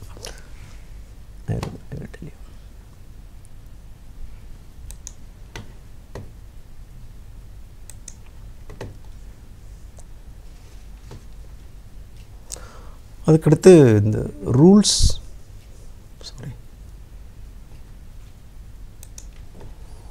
இப்போ இதில் பார்த்தோம்னா இது ஒரு ப்ராப்ளம். இப்போ அவங்க ஒரு ரெசிஸ்டன்ஸ் கொடுப்பாங்க, ஒரு படம் கொடுத்துருப்பாங்க. இதில் வந்து கலர் கோடிங் ஆஃப் ரெசிஸ்டர்னு சொல்லுவாங்க, ரெசிஸ்டர் கலர் கோடிங் சொல்லுவாங்க. இது வந்து சம்மாக கேட்பாங்க அவங்களுக்கு. இப்போ இதில் வந்து இந்த சம்மை வந்து போடுறதுக்கு ஸ்டூடெண்ட்டுக்கு வந்து என்ன தெரிஞ்சிருக்குன்னா கலர் கோடிங் தெரிஞ்சிருக்கணும். Okay sir. கலர் கோடிங் தெரிஞ்சிருக்கணும் அப்படின்னு சொன்னோம்னா இந்த இடத்துல நான் பார்க்குறேன், நீங்கள் பார்க்குறீங்க இந்த டேப்லர் காலத்தில் நம்ம டேப்லர் காலம் போயிடலாம். அதுக்கு முன்னாடி ஒரு ஸ்டூடெண்ட் இருக்காங்க, பேசிடலாம். சரி. ஹலோ, வணக்கம். வணக்கம். ஹலோ, வணக்கம். உங்கள் பேர் சொல்லுங்கள். என் பேர் சரவணப்பிரியா. ஓகே சரவணப்பிரியா, என்ன கொஸ்டின் இருக்கு உங்ககிட்ட? சார் கிட்ட கேளுங்க. சரவணப்பிரியா சொல்லுமா. Sir, Faraday law of electromagnetic மெஷின்ல வந்து Faraday first law and second law இருக்குங்க சார். அதுல வந்து நிறைய டயக்ராம் கொடுத்துருக்காங்க சார். அது வந்து கன்ஃபியூஸ் ஆகுது சார். அதே மாதிரி லென்ஸ் லாலையும் எடி கரண்ட்லயும் நிறைய டயக்ராம் இருக்கு சார், கன்ஃபியூஸ் ஆகுது சார். அதை எக்ஸ்பிளைன் பண்ணுங்க சார். புக்கில் ஓகே சரவணப்பிரியா, புக்கில் ஃபாரடேஸ் லாவுக்கு நிறைய டயக்ராம் கொடுத்துருக்கிறதுக்கு காரணம் என்ன அப்படின்னு சொன்னீங்கன்னா, நீங்கள் புரிஞ்சிக்கணும் அப்படின்றதுக்காக தான் அந்த டயக்ராம்ஸ் கொடுத்துருக்காங்க. நீங்கள் அதை வந்து பரீட்சையில் நீங்கள் வந்து அதை வந்து வரைகிறதுக்கு வேண்டாம், உங்களுக்கு புரியறதுக்காக தான் கொடுத்துருக்குறாங்க. இப்போ நான் எக்ஸ்பிளைன் பண்ணுறேன், கேட்டுங்க. இதை முடிச்சிடுமா? இதை முடிச்சிட்டு பிறகு நம்ம ஸ்டூடெண்ட்டோட நீங்கள் லைவில் பார்த்துட்ருங்க, நான் இதை இதை ஆன்சர் பண்ணிட்டு ஓகே ஓகே சரவணப்பிரியா, நீங்கள் நிகழ்ச்சியை தொடர்ந்து பார்த்துட்டே இருங்க. நம்ம கண்டினியூ பண்ணி முடிச்சுட்டு நிச்சயமாக உங்களோட ஒரு டெமோவே பண்ணி காமிக்கிறேன் சரவணப்பிரியா. நிச்சயமாக டெமோ வரும். நீங்கள் தொடர்ந்து நிகழ்ச்சியை பார்த்துட்டு இருங்க. Okay, thanks for calling. இப்போ இதில் இந்த ப்ராப்ளமில் இது என்ன ஆகும் அப்படின்னு சொன்னோம்னா, இந்த கலர் கோடிங் ஆஃப் ரெசிஸ்டர்ஸ் சொல்லும்போது இந்த கலரை பார்த்து இது என்ன நம்பர் அப்படின்றத சொல்லணும். அப்போ இவங்க வந்து பிளாக்குக்கு வந்து 0, அவங்க புக் ஸ்டாண்டர்டாக கொடுத்துருக்கிறது உலகம் முழுவதும் ஃபாலோ பண்ணுறது தான், ப்ரௌன் கொடுத்துருப்பாங்க. இது வேல்யூ வந்து இந்த ரெசிஸ்டரோட வேல்யூ இவ்வளோன்ட்டு எங்கேயுமே பிரிண்ட் போட்டிருக்க மாட்டாங்க. ஓகே, அப்போ இந்த மாதிரி கலர் தான் கொடுத்துருப்பாங்க, block, brown, red, orange, yellow, green, blue, violet, இப்படி கொடுத்துருப்பாங்க, கிரே, ஒயிட் வரைக்கும் கொடுத்துருப்பாங்க. அப்போ பிளாக்னா 0 அப்படின்னு சொல்லிட்டு நம்ம வரிசலாக பண்ணிக்கணும். அதுக்கடுத்து கீழே பார்த்தீங்கன்னா கோல்டு, சில்வர், அதர் கலர்லெஸ் இருக்கும், கோல்டஸ் இருக்கும், சில்வர் இருக்கும். இது வந்து எந்த ஒரு இன்ஸ்ட்ருமெண்ட் செய்யும்போதும் அதில் எரர் வரும். அது ரொம்ப எரர் கம்மியாக இருக்குது, 5% தான் இருக்குன்னா அதில் கோல்டு ரிங் கொடுத்துருப்பாங்க. இல்லை எரர் வந்து 10% இருக்குது அப்படின்னு சொன்னோம்னா அதில் வந்து என்ன பண்ணுறது, சில்வர் ரிங் கொடுத்துருப்பாங்க. எதுவுமே கலர்லெஸ்ஸாக இருக்குது அப்படின்னு சொன்னோம்னா அது வந்து 20% கிட்ட இருக்கும். அப்போ மொத்தம் 3 ரிங் இருக்கும் ரெசிஸ்டரில். First ring, second ring, third ring வந்து ஒரு மெட்டாலிக் ரிங். அது வந்து கோல்டாக இருக்கலாம் அல்லது சில்வராக இருக்கலாம். அப்போ ஃபஸ்ட்டு 2 கலர் என்னன்றதை பார்க்கணும். ஸோ அதோட வேல்யூ நமக்கு தெரியணும். ஆமாம், அதோடைய வேல்யூ தெரியணும். இப்போ பிள்ளைங்களுக்கு இது நினைப்பு வச்சு இது நான் பசங்களுக்கு இல்லை பெரும்பாலும் எல்லா ஃபிசிக்ஸ் டீச்சரும் என்ன சொல்லி தருவாங்கன்னா சிம்பிளாக சொல்லி தருவாங்க.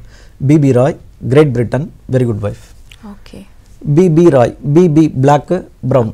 Okay, BP Rai, ROY, red, orange, yellow. BP Rai, great Britain, green, blue, very good wife, violet, grey, white. அப்போ இந்த கலர் கோடிங் வச்சுட்டா அவனுக்கு அந்த எதையும் கஷ்டப்பட வேண்டிய அவசியமே இல்லை. ஓகே, உடனே மெமரிக்கு வர மாதிரியான உடனே வந்துடும். உடனே இப்போ கலரை பார்க்குறாரு, இந்த இடத்துல என்ன பார்க்குறாரு, இந்த இடத்துல க்ரீன் கலர் இருக்குது. அப்போ க்ரீன் கலர் இருக்குது அப்படின்னு சொன்னால் அப்போ வந்து BBROY, BP Rai, great Britain. அப்போ வந்து 6வது கலர்னா 5 நம்பர், இந்த இடத்துல 5 வந்து போச்சு. ஏன்னா பிளாக் வந்து 0ல் ஆரம்பிக்குது. அப்போ வந்து இங்கே வந்து 5, அப்போ வந்து இந்த இங்கே 5 போட்டுக்கிறார். அதுக்கடுத்து இங்கே என்ன கொடுத்துருக்காங்க, ப்ளூ இருக்குது, ப்ளூக்கு வந்து 6. அதுக்கு அடுத்து தேர்டு கலர் வந்து decimal multiplier into 10 to the power போட்டு அதில் என்ன அந்த தேர்டு கலர் என்னென்னா ஆரஞ்சு 3னா 10 to the power போட்டுக்க வேண்டியது தான், 3ன்னு போட்டுக்க வேண்டியது தான். ஓகே, ஸோ இது -3 இல்லை, இது 3, 10 to the power 3.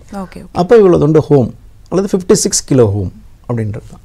இப்போ இது ஒரு சம். இது ஆக்சுவலாக இப்போ இது மாதிரி அவங்க வந்து ஒர்க் அவுட் சம்லாம் என்ன பண்ணுங்க, பப்ளிக் எக்ஸாமில் கேட்டிருக்கிற கொஸ்டின் பேப்பரில் கேட்டிருக்கிற அந்த சம்ஸ்லாம் என்ன பண்ணுங்க ஸ்டூடெண்ட்ஸ் நீங்கள் வந்து ஒர்க் அவுட் பண்ணி பார்க்கணும். இப்போ இதெல்லாம் வந்து எங்கள் ஸ்டூடெண்ட்டு நாங்கள் வந்து அசைன்மெண்ட் மாதிரி கொடுப்போம். இதை வந்து செக்ரிகேட் பண்ணுங்கள், இந்த 2-3 கொஸ்டின் பேப்பரில் இருக்கிற பப்ளிக் சம் எல்லாம் எல்லாத்தையும் போட்டுவாங்க அப்படின்னு சொல்லி கொடுப்போம். அது மாதிரி போட்டு வருவாங்க. இப்போ இந்த கொஸ்டின் பேப்பரில் இதில் மார்ச் 2020 கேட்டிருக்காங்க. அப்போ அவங்க இந்த ஃபார்முலா அப்ளை பண்ணி இவங்க கொடுத்துருக்காங்க. இதில் சில சமயத்தில் வேல்யூ இதில் வந்து வேல்யூ வந்து சேஞ்ச் பண்ணியிருப்பாங்க. புக்கில் வேல்யூ வேறு வேல்யூ இருக்கும், ஃபார்முலா இஸ் சேம், அது மாதிரி இருக்கும். இப்போ இந்த கொஸ்டின் மாணவர்கள் ஒர்க் அவுட் பண்ணது, இதெல்லாம் ஒர்க் அவுட் பண்ணது. ஸோ இது வந்து ரிஃப்ராக்டிவ் இண்டெக்ஸ் பார்த்தீங்கன்னாக்கா formula sin A + D / sin A/2ன்றது மாணவர்களுக்கு தெரியும். ஆனால் இதில் புக்கில் என்ன கொடுத்துருப்பாங்கன்னா இந்த ஏவுடைய வேல்யூ வந்து 16 கொடுத்துருப்பாங்க. அப்போ அவங்க வந்து இது வந்து இந்த இடத்துல எக்ஸாமில் என்ன கேட்டிருப்பாங்க, 37 கேட்டிருப்பாங்க. அப்போ சேம் ஃபார்முலா தான், அதே தான் அப்ளை பண்ண போகிறாங்க. அதை அப்ளை பண்ணிவிட்டு அதனுடைய ரிஃப்ராக்டிவ் இண்டெக்ஸை வேல்யூ கண்டுபிடிச்சி போட்டுடலாம். இதுக்கு வந்து க்ளாக்ஸ் டேபிள் தேவை. மோஸ்ட்லி ப்ராப்ளம் சால்வ் பண்ணுறதுக்கு டைரெக்டாகவே உங்களுக்கு கால்குலேஷன் நீங்கள் வந்து பேப்பரில் நீங்கள் போட்டு பார்த்து சால்வ் பண்ணுற மாதிரி தான் கேட்பாங்க. இன்கேஸ் அது இல்லை அப்படின்னு சொன்னால் க்ளாக்ஸ் டேபிள் ப்ரொவைட் பண்ணுவாங்க. Calculators R not allowed. Okay, இப்போ சரவணப்பிரியா கேட்ட கொஸ்டின் மாணவி கால் பண்ணியிருந்தாங்க, அவங்களுக்கு எக்ஸ்பிளைன் பண்ணிடலாம். அது ஒரு டெமோ. ஃபாரடே லா, அதாவது இந்த உலகத்தையே வந்து உலகத்தில் நம்ம வந்து இப்போ மாடர்ன் லைஃப் நம்ம லீட் பண்ணுறதுக்கு காரணமே நம்ம வந்து மின்சாரம் தான். நிச்சயமாக. அப்போ அந்த மின்சாரத்தை எப்படி உருவாக்குறது அப்படின்றத ஃபஸ்ட்டு ஃபாரடே என்ன பண்ணார், ஒரு டெமோ பண்ணி காமிச்சார். அவர் பண்ண டெமோவும் இப்போ நம்ம வந்து பண்ணி பார்க்கலாம். இதில் அவர் சொன்ன விஷயம் என்ன அப்படின்னு சொன்னோம்னா 2 லா கொடுத்துருக்குறாரு. ஒரு லா என்ன அப்படின்னு சொன்னோம்னா, ஆயிஸ்டர்ட் என்ன சொன்னார் அப்படின்னு சொன்னோம்னா, ஒரு கம்பியில் மின்னோட்டம் பாயுது அப்படின்னு சொன்னோம்னா அதை சுற்றி என்ன இருக்கும், காந்தப்புலம் இருக்கும், மேக்னெட்டிக் ஃபீல்டு இருக்கும் அப்படின்னு சொன்னார். இப்போ இவர் ஃபாரடே அவருடைய முதல் விதியில் என்ன சொன்னார் அப்படின்னு சொன்னோம்னா, ஒரு காந்த புலம் என்பது இப்போ இது ஒரு காந்தம். இப்போ இந்த காந்தம்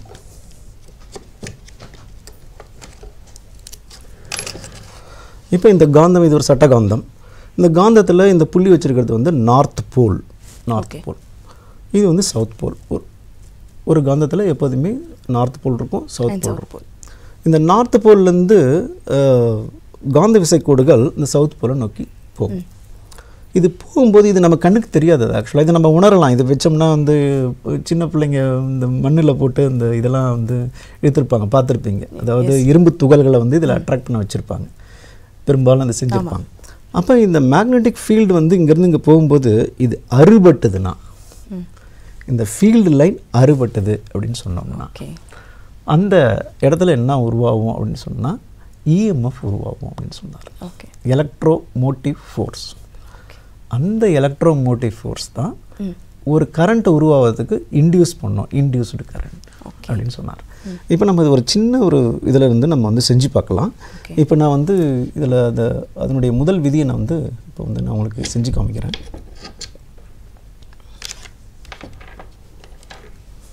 இப்போ இது வந்து கால்வனோமீட்டர். இந்த கால்வனோமீட்டரோட வேலை என்ன அப்படின்னு சொன்னோம்னா, கரண்ட் வந்து இருந்ததுன்னா அது காமிக்கும். இப்போ இந்த கால்வனோமீட்டருடைய முள் வந்து 0ல் இருக்குது. இப்போ பார்த்தீங்கன்னாக்கா இதை நான் என்ன பண்ணுறேன், இப்போ நான் இதை வந்து நான் கொண்டு போகிறேன். இது கிட்டக்க கொண்டு போகும்போது there is a deflection. கால்வனோமீட்டரில் deflection இருக்குது. இது நான் கிட்டக்க கொண்டு போகும்போது, அதாவது நான் மூவ் பண்ணிகிட்டு இருக்கும்போது, இப்போ நான் கிட்ட கொண்டு போயிட்டேன், ஆனால் நிறுத்திட்டேன், ஆனால் எந்த விதமான மூவ்மெண்ட்டும் இல்லை. என்ன காரணம் அப்படின்னு சொன்னோம்னா, அங்கே அறுபடவில்லை. நான் மேக்னெட்டை மூவ் பண்ணால் தானே அந்த மேக்னெட்டிக் ஃபீல்டு இந்த வந்து இந்த காயிலில் வந்து அறுபடும். இது காப்பர் காயில். இதில் வந்து எத்தனை டர்ன்ஸ், இது 320 டர்ன்ஸ் நான் வந்து இதில் சுற்றிருக்கேன் காப்பர் காயில். இதில் வந்து அதிகமாக சுற்றினா இன்னும் கொஞ்சம் டிஃப்ளெக்ஷன் கொஞ்சம் அதிகமாக இருக்கும். இப்போ நான் வந்து இதையே வந்து இங்கே பாருங்களேன், இப்போ நான் கிட்டக்க கொண்டு போகும்போது இந்த டைரக்ஷன் ஒரு டைரக்ஷனில் வரும், இப்படி கிட்டக்க கொண்டு போகும்போது இப்போ இந்த டைரக்ஷனில் வருது. இப்போ நான் வெளியில் இழுக்கும்போது ஆப்போசிட் டைரக்ஷனில் போகும். இப்போ இது நார்த் போல் இருக்குது, அப்படியே சவுத் போல். அப்போ அந்த மாணவி கேட்டு இந்த கேள்வி என்ன அப்படின்னு சொன்னோம்னா, நிறைய படம் கொடுத்துருக்காங்க அப்படின்றது. இதே படம் இதே தான். இப்போ இந்த போல் வச்சு நான் கிட்டக்க கொண்டு போகிறேன், உள்ளே போகும்போது அது எந்த டைரக்ஷனில் போகுது, இங்கேருந்து நான் வந்து வெளியில் வரும்போது இது எந்த டைரக்ஷனில், ஆப்போசிட் டைரக்ஷனில் வருது, அதுக்கு ஒன்று. அதுக்கப்புறம் இந்த போலை திருப்பும் போது நான் உள்ளே போகும்போது எந்த டைரக்ஷனில் போகுது, அதுக்கப்புறம் இந்த ஓகேங்களா வெளியில் வரும்போது எப்படி வருது. அப்போ இதுக்கே 4 படம் வந்து போகுது உங்களுக்கு. அதுக்கப்புறம் நான் எவ்வளோக்குள்ள வேகமாக நான் அங்கே செலுத்துறனோ, த ரேட் அட் விச் அப்படின்னு சொல்கிறாங்க. அப்போ இந்த மேக்னெட்டிக் ஃப்ளக்ஸ் வந்து அதில் சேஞ்ச் ஆகும். எவ்வளோ தோண்டு வேகமாக சேஞ்ச் ஆகுதோ அவ்வளோ தோண்டு இஎம்எஃப் வந்து ப்ரொடியூஸ் ஆகும் அப்படின்றது சொன்னார். அது தன்னுடைய ஃபார்முலாவில் d∅b/dt அவர் கொடுத்துருந்தார் அவருடைய இதில். அதுக்கடுத்து எப்போதுமே இப்போ ஆயர்ஸ்டாடில் ஆரம்பித்தோம். ஆயர்ஸ்டாட் வந்து ஒரு கம்பியில் கரண்ட்டு போச்சுன்னா அதை சுற்றி மேக்னெட்டிக் ஃபீல்டு உருவாகுது அப்படின்னா, இவர் இந்த எலக்ட்ரோ மேக்னெட்டிக் இண்டக்ஷன் சொன்னார். அதில் என்ன சொன்னாருனாக்கா, change in flux linked with a circuit இருந்தது அப்படின்னு சொன்னால் இஎம்எஃப் இஸ் இன்டியூஸ்ட் அப்படின்னு சொன்னார். அதுக்கடுத்து அவர் என்ன சொன்னார்னா, அந்த ரேட் அது எவ்வளோ தோண்டு வேகத்தில் நம்ம பண்ணுறோமோ அதுக்கு தகுந்த மாதிரி அங்கே என்ன பண்ணால் இஎம்எஃப் உருவாகும் அப்படின்றத சொன்னார். அதுக்கடுத்து லென்ஸ் என்ன சொன்னார்னா, சரி உருவாகுது, அந்த உருவாகிற கரண்ட்டுக்கு என்னன்னா டைரக்ஷன் என்ன, அது லென்ஸ் சொன்னார். இப்போ இந்த லென்ஸ் வந்து ஆக்சுவலாக அந்த இப்போ இந்த மாணவி கேட்டிருந்தாங்க எட்டி கரண்ட் அப்படின்னு சொல்லி கேட்டிருந்தாங்க. எட்டி கரண்ட் என்னென்னா, இப்போ இதில் இந்த மேக்னெட்டிக் ஃப்ளக்ஸ் வந்து இதில் அறுபட்ட உடனே இந்த காயிலில் கரண்ட் உருவாகிற இது என்ன பண்ணுது, ஒயர் வழியாக வருது, ஒயர் வழியாக போய் கால்வனோமீட்டரில் போகிறதுனால அதில் டிஃப்ளெக்ஷன் காமிக்குது. சப்போஸ் இதுவே வந்து ஒரு சாதாரணமாக ஒரு பிளேட்டாக இருக்குது, மெட்டல் பிளேட்டாக இருக்குது அப்படின்னு சொன்னோம்னா அதுக்கு டைரக்ஷன் இருக்காது, அதுக்கு பாத்து இருக்காது. அப்போ அது வந்து ஒரு வட்டமாக, அதாவது எட்டின்னுவாங்க, அதாவது சுழல் மின்னோட்டம், அப்போ அது உருவாகும். அதுதான் வந்து ஆக்சுவலாக பார்த்தீங்கன்னா எட்டி கரண்ட். மாணவிக்கு புரிஞ்சிருக்கும்னு நினைக்கிறேன். இதை வந்து ஒரு டெமான்ஸ்ட்ரேஷனாக கூட நம்ம வந்து செய்யலாம். இப்போ நம்ம பார்க்கலாமா? பார்க்கலாம். ஓகே, டெமான்ஸ்ட்ரேஷன் பார்க்கலாம். இன்னொரு விஷயம் வந்து, மாணவர்களுக்கு வந்து ஃபிசிக்ஸில் லாஸ் நிறையா இருக்கு இல்லையா, அதை வந்து அவங்க நினைவில் வச்சுக்கணும் அப்படின்னா அவங்க என்ன பண்ணலாம்? எப்போதுமே லாஸ் வந்து இப்போ இது மாதிரி வந்து அப்ளை பண்ணி பார்க்கும்போது தான் உங்களுக்கு வந்து லாஸோடைய இது வந்து மறக்காது. ரெண்டாவது, அதில் எந்த ஒரு வார்த்தையும் மாற்றவே கூடாது, ஏன்னா அது அவங்க எழுதுனது. அதனால் லாஸ் வந்து நீங்கள் வந்து நினைவு வச்சுக்கிறதுக்கு எளிமையான வழி அப்ளை பண்ணி பாருங்கள், அது அப்ளிகேஷன்ஸ். அதுக்கடுத்து இந்த இடத்துல நெக்ஸ்ட் காலர் கிட்ட பேசிட்டு நம்ம தொடரலாம். ஹலோ வணக்கம். ஹலோ வணக்கம், உங்கள் பேர் சொல்லுங்கள். என் பேர் தீபகலா. ஓகே தீபகலா, என்ன சந்தேகம் இருக்குது சார் கிட்ட கேளுங்க. டி-மார்கன் தியரத்துல வந்து 2 ஈக்குவேஷன் இருக்குது. சொல்லுமா தீபகலா. அது வந்து a plus b whole bar equal to a bar by b bar. Next equation வந்து a point b whole bar equal to a bar plus b bar. 2 equation இருக்குது. அந்த 2 ஈக்குவேஷன் மட்டும் எழுதினா போதுமா, இல்ல ட்ரூத் டேபிள்ல வரையணுமா சார்? 2 ஈக்குவேஷனும் எழுதணும், ட்ரூத் டேபிளும் வரையணும், அதுக்கப்புறம் லாஜிக் சர்க்யூட் டயக்ராமும் வரையணுமா. ஏன்னா டிமார்கன் தியரத்தில் அதுக்கப்புறம் நீங்கள் ஃபஸ்ட்டு ஒரு ஈக்குவேஷன் சொன்னீங்க, a plus b the whole bar equal to a bar dot b bar. இந்த இதுதான் வந்து அவருடைய டிமார்கனுடைய ஃபர்ஸ்ட் தியரம். இதை வெறும் ஈக்குவேஷனை மட்டும் எழுதாமல் the complement of the sum of the two inputs is equal to the product of its complement அப்படின்ற வரிகள்லையும் எழுதணும். ஏன்னா எங்களுக்கு கொடுத்துருக்கிற கீழே வெறும் ஈக்குவேஷனை மட்டும் எழுதுனா மார்க் கொடுங்க அப்படின்னு சொன்னால் இல்லை, ஈக்குவேஷனையும் எழுதணும், அந்த தியரத்தையும் நீங்கள் என்ன பண்ணணும்னா வெர்பலாக நீங்கள் எழுதணும். அதுக்கடுத்து நீங்கள் கேட்ட மாதிரி ட்ரூத் டேபிள் நான் வந்து இதை வந்து உங்களுக்கு வந்து இதில் காமிச்சிடுறேன்.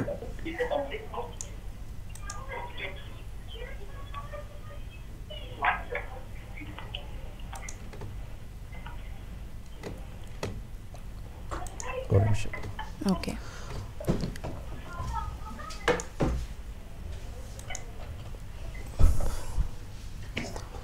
இப்போ உங்களுக்கு விசிபிளாக தெரியும். இப்போ பார்த்தீங்கன்னாக்கா இந்த இடத்துல நீங்கள் வந்து a plus b the whole bar equal to a bar dot b bar இங்கே போட்டிருக்காங்க. இதை வந்து நீங்கள் வந்து என்ன பண்ணுறீங்க, ட்ரூத் டேபிளில் இங்கே போடுறது உங்களுக்கு சொல்லமா இல்லையா, a போடுவீங்க, b போடுவீங்க, அப்புறம் a plus b போடுவீங்க, a plus b the whole bar போடுவீங்க, அப்புறம் a bar b bar, அப்புறம் a bar dot b bar. இதில் ஹைலைட் பண்ணியிருக்காங்க பார்த்தீங்களா, ரெண்டுமே ஈக்குவலாக இருக்கும். இதுதான் நீங்கள் ப்ரூவ் பண்ணுறது. இது வந்து சுலபமாகவே இருக்கும், இது நிச்சயமாக சுலபமாகவே இருக்கும். அதுக்கு அடுத்து முக்கியமானது என்னன்னா, இந்த இடத்துல a plus b the whole barன்றது என்னது, ஆக்சுவலாக அது என்ன கேட்டு, நார் கேட்டு, நாட் ப்ளஸ் ஆர், இது நாட்டு, இது ஆர், நார் கேட்டு. இது எதுக்கு ஈக்குவலாக இருக்குது அப்படின்னு சொன்னால் பபிள்டு அண்ட் கேட்டுக்கு ஈக்குவலாக இருக்குது. இந்த டயக்ராமை நிச்சயமாக வரையணும். அப்போ டிமார்கன் தியரம் கேட்டாங்கன்னா 2 தியரம் கேட்பாங்க. அந்த 2 தியரம் கேட்டாங்கன்னா இது வந்து 5 மார்க் கொஸ்டின்ஸ், அடிக்கடி இது வந்து ரிப்பீட் ஆகுது. அது மோரோவர் இது ப்ராக்டிக்கல்லையும் வரும், ப்ராக்டிக்கல்லையும் இது உண்டு உங்களுக்கு. அப்போ அதனால் இதை எழுதும்போது என்ன பண்ணுறீங்க, தியரத்தை எழுதுறீங்க, அதுக்கப்புறம் அந்த ஈக்குவேஷன் எழுதுறீங்க, அதுக்கு பிறகு என்ன பண்ணுறீங்க, இந்த ட்ரூத் டேபிள் போடுறீங்க, அதுக்கு பிறகு லாஜிக் அந்த டயக்ராம் நீங்கள் சர்க்யூட் டயக்ராம் நீங்கள் வரைஞ்சாகணும். ஸோ 2 தியரத்துக்கும் நீங்கள் இதுதான் பண்ணணும். Clear? Okay sir. Good. Thanks for calling. Okay sir, எனக்கு ஒன் மோர் கொஸ்டின் இருக்குது. இப்போது மாணவர்கள் வந்து இயற்பியலில் பொதுவாக சிலர் வந்து ப்ராக்டிக்கல்ஸ் நல்லா செய்வாங்க, சிலர் வந்து எழுத முடியாது, சிலர் நல்லா எழுதுவாங்க, சிலர் வந்து ப்ராக்டிக்கல் வந்து அவ்வளோ வந்து செய்ய முடியாது அப்படின்னு நினைப்பாங்க. இந்த மாதிரியான மாணவர்கள் இருப்பாங்க. சிலர் வந்து நல்லா எழுதவும் செய்வாங்க, ப்ராக்டிகல்ஸ்லையும் நல்லா கான்சன்ட்ரேட் பண்ணுவாங்க. பட் இவங்க வந்து எப்படி செய்முறை தேர்வை எதிர்கொள்வது? ஏன்னா இது நாங்கள் வருஷம் இதை நாங்கள் வந்து ரியலைஸ் பண்ணுவோம். ஓகே, நல்லா எழுதுவாங்க, நல்லா படிக்கக்கூடிய பிள்ளைங்களாக இருப்பாங்க. அவங்க என்ன பண்ணுவாங்க, ஃபுல்லாக எழுதிடுவாங்க, எய்மு, அப்பரேட்டஸ் ரிக்வயர்டு எல்லாத்தையும் க்ளீனாக எழுதிடுவாங்க. செய்கிறது அப்படின்னு சொன்னால் அது என்ன ஒரு பயமாக இருக்கும். அது ஆக்சுவலாக இந்த பிள்ளைங்க, சில பிள்ளைங்க என்ன பண்ணுவாங்க, நல்லாவே செய்வாங்க, ஆனால் எழுதுறதுக்கு கொஞ்சம் சிரமமாக இருக்கும். ஓகே, இப்போ உங்களுக்கு பொறுத்த வரைக்கும் ப்ராக்டிக்கல் எக்ஸாமில் பொறுத்த வரைக்கும் எய்மே எழுத வேண்டாம், ஏன்னா கொஸ்டின்லேயே இருக்கிறது. அப்பரேட்டஸ் ரிக்வயர்டு நீங்கள் வச்சுருக்கிறது தான். அப்போ நீங்கள் பார்க்க வேண்டியது ஃபார்முலா. ஓகே, ஃபார்முலாவை எழுதிட்டு அந்த ஃபார்முலாவில் என்ன இருக்குன்றத வேர் அப்படின்னு போட்டு நீங்கள் க்ளீனாக அதை எழுதணும் அந்த ஃபார்முலா. அதுக்கடுத்து என்ன பண்ணுறீங்க, டேப்லர் காலத்தை வந்து நீங்கள் வந்து போட்டுருவீங்க. டேப்லர் காலம் போட்டு மாடல் கிராஃப் இருந்ததுன்னா மாடல் கிராஃப் வரையணும். ரீடிங் எடுக்கும்போது தவறுதலாக, அதாவது இப்போ ஒரு சப்போஸ் இப்போ ஒரு ஸ்கேல், இது ஒரு ஸ்கேல்னு வச்சுக்கோமே, இந்த ஸ்கேல் ரீடிங்கை வந்து நான் வந்து இப்படி பார்க்கக்கூடாது. இப்போ உதாரணமாக இந்த 12th ஸ்டாண்டர்ட் ஸ்டூடெண்ட்ஸ்கிட்ட அடிக்கடி நாங்கள் சொல்கிறது அதுதான், டேஞ்சண்ட் அந்த இந்த எக்ஸ்பெரிமெண்ட்டு டேனிய கால்வனாமீட்டர், அந்த எக்ஸ்பெரிமெண்ட்டில் என்ன பண்ணுவாங்கன்னா, ஒரு சர்க்குலராக ஒரு காம்பஸ் இருக்கும், மேக்னெட்டிக் காம்பஸ் இருக்கும். அந்த மேக்னெட்டிக் காம்பஸில் இப்படி எட்டி பார்ப்பாங்க, இப்படி சைடில் பார்ப்பாங்க, இப்படி பார்க்கக்கூடாது. அது வந்து அந்த எக்ஸ்பெரிமெண்ட்டை என்ன எக்ஸ்பெரிமெண்ட்னாக்கா, to determine the horizontal component of earths magnetic field.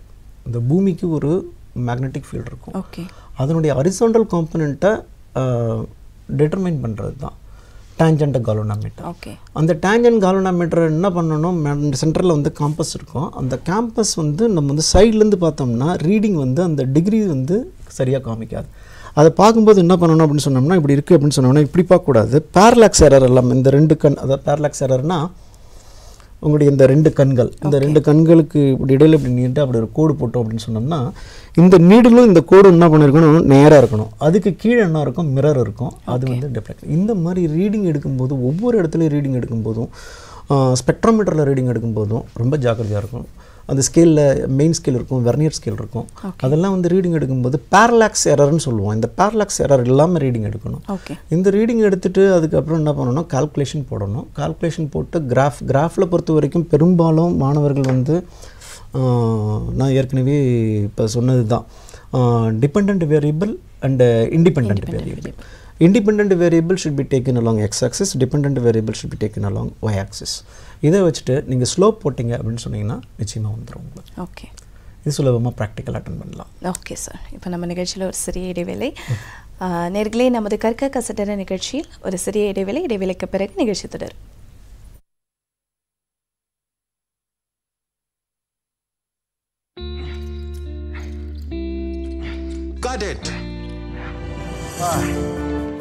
யோசிங்க, உங்க அசல் வாழ்க்கையில இந்த நிலைமை வந்தா எவ்வளவு கஷ்டமா இருக்கும்.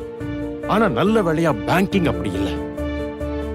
உங்களுக்கு 70 வயசுக்கு அதிகமாவோ அல்லது மாற்றுத்திறனாளியாவோ இருந்தா உங்க வங்கி சில முக்கிய சேவைகளை உங்க வீட்டிலே தருவாங்க. RBI சொல்கிறது, விவரமா இருங்க, எச்சரிக்கையா இருங்க.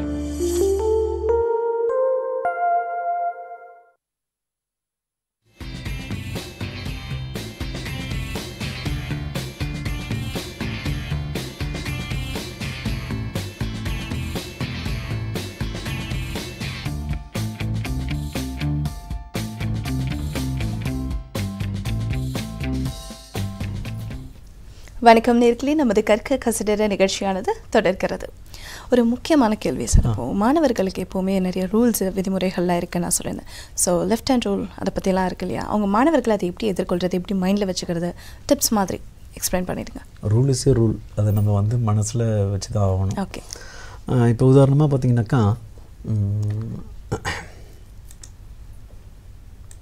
இப்போ Fleming's left hand rule, right hand rule. Okay, இப்போ ஃப்ளெமிங்ஸ் ரைட் ஹேண்ட் ரூல் தான் வந்து ஜெனரேட்டர் ரூல்னுவாங்க, இது வந்து மோட்டார் ரூல்னுவாங்க லெஃப்ட் ஹேண்ட் ரூல். இதில் நிறையா எழுதும்போது என்ன வரும்னா, மாணவர்களுக்கு நிறைய குழப்பம் வரும். இது வந்து இதில் மாற்றி எழுதுவாங்க. ஓகே, இப்போ இந்த ஃப்ளெமிங் வந்து என்ன சொல்கிறாருன்னா, 3 விரல்களை எடுத்துக்கொள்ள வேண்டாம். இப்போ ரைட் ஹேண்ட் ரூலில் 3 விரல் எடுத்துக்கணும் அப்படின்னு சொல்லுவார். ஓகே, லெஃப்ட் ஹேண்ட் ரூல்லையும் 3 விரல் தான் சொல்கிறாரு. ஓகே, அந்த 3 விரலும் பார்த்தீங்கன்னாக்கா, கட்டை விரல் இது வந்து இண்டெக்ஸ் ஃபிங்கர், இது வந்து middle finger. So them, 4 finger or index finger, middle finger. இப்போ இது வந்து ஒன்றுக்கொன்று செங்குத்தாக வைத்துக்கொள்ள வேண்டும், மியூச்சுவலி பர்பெண்டிகுலர். இப்போ மாணவர்களே இப்போ படிக்கும்போதே என்ன பண்ணணும், ஃப்ளெமிங்ஸ் லெஃப்ட் ஹேண்ட் ரூல் அல்லது Fleming's right hand rule படிக்கிறாங்கன்னாக்கா first இப்படி வச்சுக்கணும். இப்போ ரைட் ஹேண்ட் ரூலில் என்ன சொல்கிறாரு அப்படின்னு சொன்னோம்னா, எடுத்த உடனே அவர் என்ன சொல்கிறார், நம்ம எடுத்த உடனே தம்புக்கு போக வேண்டாம். எடுத்த உடனே நம்ம என்ன சொல்லணும், எப்போதுமே நமக்கு என்ன விரல் வரணும்னா ஆள்காட்டி விரல் தான் வரணும். அப்போ இந்த நினைவு வச்சுக்கணும், இந்த ஆர்டரை வந்து மாற்ற வேண்டாம். 4 finger, அதாவது இது வந்து இண்டெக்ஸ் ஃபிங்கர் வந்து ரைட் ஹேண்ட் ரூலில் பார்த்தீங்கன்னாக்கா, this is a direction of magnetic field. Okay, அப்படியே மேலே வாங்க. இது வந்து என்னென்னா டைரக்ஷன் ஆஃப் இது வந்து ஆக்சுவலாக இது வந்து டைரக்ஷன் ஆஃப் இது தம்பு, direction of motion of the conductor. Okay, இது பார்த்தோம் அப்படின்னு சொன்னோம்னா induced current, direction of induced current. Okay, okay, இந்த டேப்லெட் காலம் அவங்களுக்கு மாறி தெரியுதான்றது அதுக்காக தான் பார்த்தேன் நான். 4 finger கரெக்டாக தான் இருக்குது. 4 finger, தம்பு, மிடில். அப்போ இந்த 3 finger நம்ம எடுத்துக்கிறோம். ஃப்ளெமிங் ரைட் ஹேண்ட் ரூலில் பொறுத்த வரைக்கும் இது வந்து direction of magnetic field. Okay, இதை பொறுத்த வரைக்கும் direction of motion of the conductor. அப்போ இந்த விரல், அதாவது நடுவிரல், அதாவது மிடில் ஃபிங்கர் அப்படின்னு சொன்னோம்னா direction of the induced current. Okay, அப்படியே இதுக்கு வந்தீங்க அப்படின்னு சொன்னால், இப்போ இந்த 4 ஃபிங்கரில் டைரக்ஷன் ஆஃப் மேக்னெட்டிக் ஃபீல்ட். இது வந்து எலக்ட்ரிக் கரண்ட்டு. இது வந்து ஆக்சுவலாக பார்த்தீங்கன்னா direction of the force experienced by the conductor. Okay. இது வந்து மோட்டார் ரோல், இது வந்து ஜெனரேட்டர் ரோல். இதில் தான் இந்த இன்டியூஸ்டு கரண்ட் வரும். இதில் வந்து நம்ம கொடுக்குற கரண்ட் சப்ளை கொடுக்கும். இப்போ இது மாதிரி வந்து வித்தியாசப்படுத்தி இந்த மாதிரி ஒரு டேப்லர் காலம் மாதிரி போட்டு அல்லது வந்து ரியலைஸ் பண்ணிட்டீங்க அப்படின்னு சொன்னீங்கன்னா கையில் வச்சுக்கிட்டு இது வந்து 3 ஃபிங்கர், இதை வந்து நம்ம வந்து பர்பெண்டிகுலராக வச்சுக்கிறோம் அப்படின்றத சொல்லி பார்த்துட்டாங்கனாலே முடிஞ்சு போச்சு. ஓகே. அது இந்த மாதிரி வந்து பண்ணலாம், சுலபமாக இருக்கும். அது ஒரு 3 லைனை வந்து கஷ்டப்பட்டு மெமரைஸ் பண்ணி அதை வந்து பிளைண்டாக வந்து மனப்பாடப்படுத்துறதை விட தெளிவாக புரிஞ்சுக்கலாம். ஓகே. நிறைய விஷயங்கள் எங்கள் கூட பகிர்ந்துக்கிட்டீங்க. மாணவர்களுக்கு நிச்சயமாக வந்து இது யூஸ்ஃபுல்லாக இருக்கும். ஸோ ஸ்டூடெண்ட்ஸ்க்கு நீங்கள் வேறு ஏதாவது பகிர்ந்து கொள்ள விரும்புகிறீங்களா? நிச்சயமாக அந்த ஒரு விஷயம் சொல்லணும்னு ஆரம்பித்தோம். Mind mapping is very very important. எல்லாத்தையுமே மெமரைஸ் பண்ணிவிட்டு நம்ம வந்து நினைவில் வச்சுக்கிட்டு ரொம்ப கஷ்டப்படணுன்ற அவசியம் கிடையாது. ஓகே.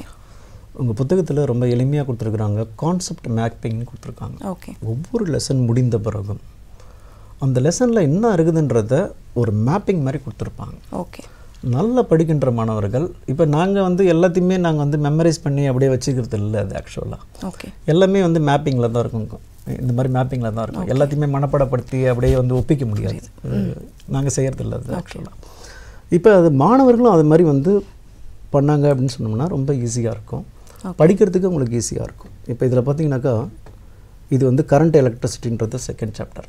இந்த கரண்ட் எலக்ட்ரிசிட்டியில் பார்த்தீங்கன்னாக்கா ஃப்ளோ ஆஃப் சார்ஜஸில் ஆரம்பித்து அது எப்படி வந்து பெரியது, ட்ரிஃப்ட் வெலாசிட்டி, அதுக்கு வர மொபிலிட்டி, கரண்ட் டென்சிட்டி, அங்கேருந்து ரெசிஸ்டன்ஸ் போனால் ஓம்ஸ்லாம் அப்படியே கிளியராக இதில் வந்து கொடுத்துருப்பாங்க. இப்போ ஓம்ஸ்லானா என்ன அப்படின்றத உடனே அதுக்குள்ளே அவங்க மைண்ட் மேப்பிங் போகும். Okay. ஓம்ஸ்லா V = I × R, voltage is proportional to current when R is constant. இந்த மாதிரி ஒன்றா போனாங்கன்னா அப்போ வோல்டேஜுக்கு என்ன வந்து யூனிட்டு, கரண்ட்டுக்கு என்ன யூனிட்டு, ரெசிஸ்டன்ஸுக்கு என்ன யூனிட்டு. ஓகே. இப்போ இந்த ஈக்குவேஷன்லேருந்து I = என்னன்னு கண்டுபிடிக்கலாம், V/R கண்டுபிடிக்கலாம். இப்போ இந்த மாதிரி அவங்க திங்க் பண்ணாரு தான் mind mapping. So concept mapping to mind mapping அந்த மாதிரி கூட போகலாம். ஓகே. இந்த மாதிரி போகும்போது என்னென்னா மறக்கவே மறக்காது. இப்போ இடையில பரீட்சை எழுதிக்கிட்டே இருக்கும்போது என்ன பண்ணுது, மறந்து போகுது அப்படின்னு சொன்னோம்னா ஜஸ்ட் ஒரு செகண்ட் அதை கொஞ்சம் ரீகால் பண்ணி பார்த்தாங்கன்னா, மேப்பிங்லேருந்து அவங்க ரீகால் பண்ணி பார்த்தாங்கன்னா எளிமையாக எழுத முடியும். நிச்சயமாக இயற்பியல் பாடத்தில் குருட்டுத்தனமாக மனப்பாடப்படுத்தணுன்ற அவசியம் கண்டிப்பாக கிடையாது. ஏன்னா எல்லாமே வந்து ப்ராக்டிக்கல் லைஃப்பில் ஓரியன்ட் தான் அது. ரெண்டாவது இந்த மாதிரி கான்செப்ட் மேப்பிங், மைண்ட் மேப்பிங் டெக்னிக்கை யூஸ் பண்ணிங்கன்னா நிச்சயமாக நிறைய மதிப்பெண்களை எடுக்க முடியும். ஓகே. இன்றைக்கி நம்ம நிகழ்ச்சிக்கு வந்து இயற்பியல் பாடம் 12ஆம் வகுப்பு மாணவர்களுக்காக பல தகவல்கள், ஹவு டு லவ் ஃபிசிக்ஸில் ஆரம்பித்து எப்படி கான்செப்ட்ஸ் எழுதணும், எக்ஸாமினேஷனில் எப்படி மார்க் வாங்கணுன்றத வரைக்கும் பல விஷயங்கள் இன்றைக்கி எங்கள் நிகழ்ச்சியில் எங்கள் மாணவர்களுக்காக பகிர்ந்துக்கிட்டீங்க. நன்றி சார். நன்றி. மாணவர்கள் நிச்சயமாக வந்து நிறையா இன்றைக்கி காலர்ஸ் வந்தீங்க. அது மட்டும் இல்லாமல் நிறைய பேர் ப்ரோக்ராம்ஸ் மிஸ் பண்ணியிருந்தீங்கன்னா நம்முடைய சேனல் ddk புதுச்சேரி அப்படிங்கிற ஒரு யூடியூப் சேனலில் இந்த ஃபுல் ப்ரோக்ராம் டெலிகாஸ்ட் ஆகும். டெஃபினட்டாக போய் பாருங்கள். உங்களுக்கு தேவையான எல்லா தகவலும் இன்றைக்கி நம்ம நிகழ்ச்சியில் சார் கொடுத்துருக்காங்க. இருளிலிருந்து வெளிச்சத்தை நோக்கி பயணம் செய்ய நமக்கு உதவுவது கல்வி. இதை உணர்ந்து கற்போம். மீண்டும் ஒரு நிகழ்ச்சியில் உங்களை சந்திக்கிறோம். அதுவரை நன்றி, வணக்கம்.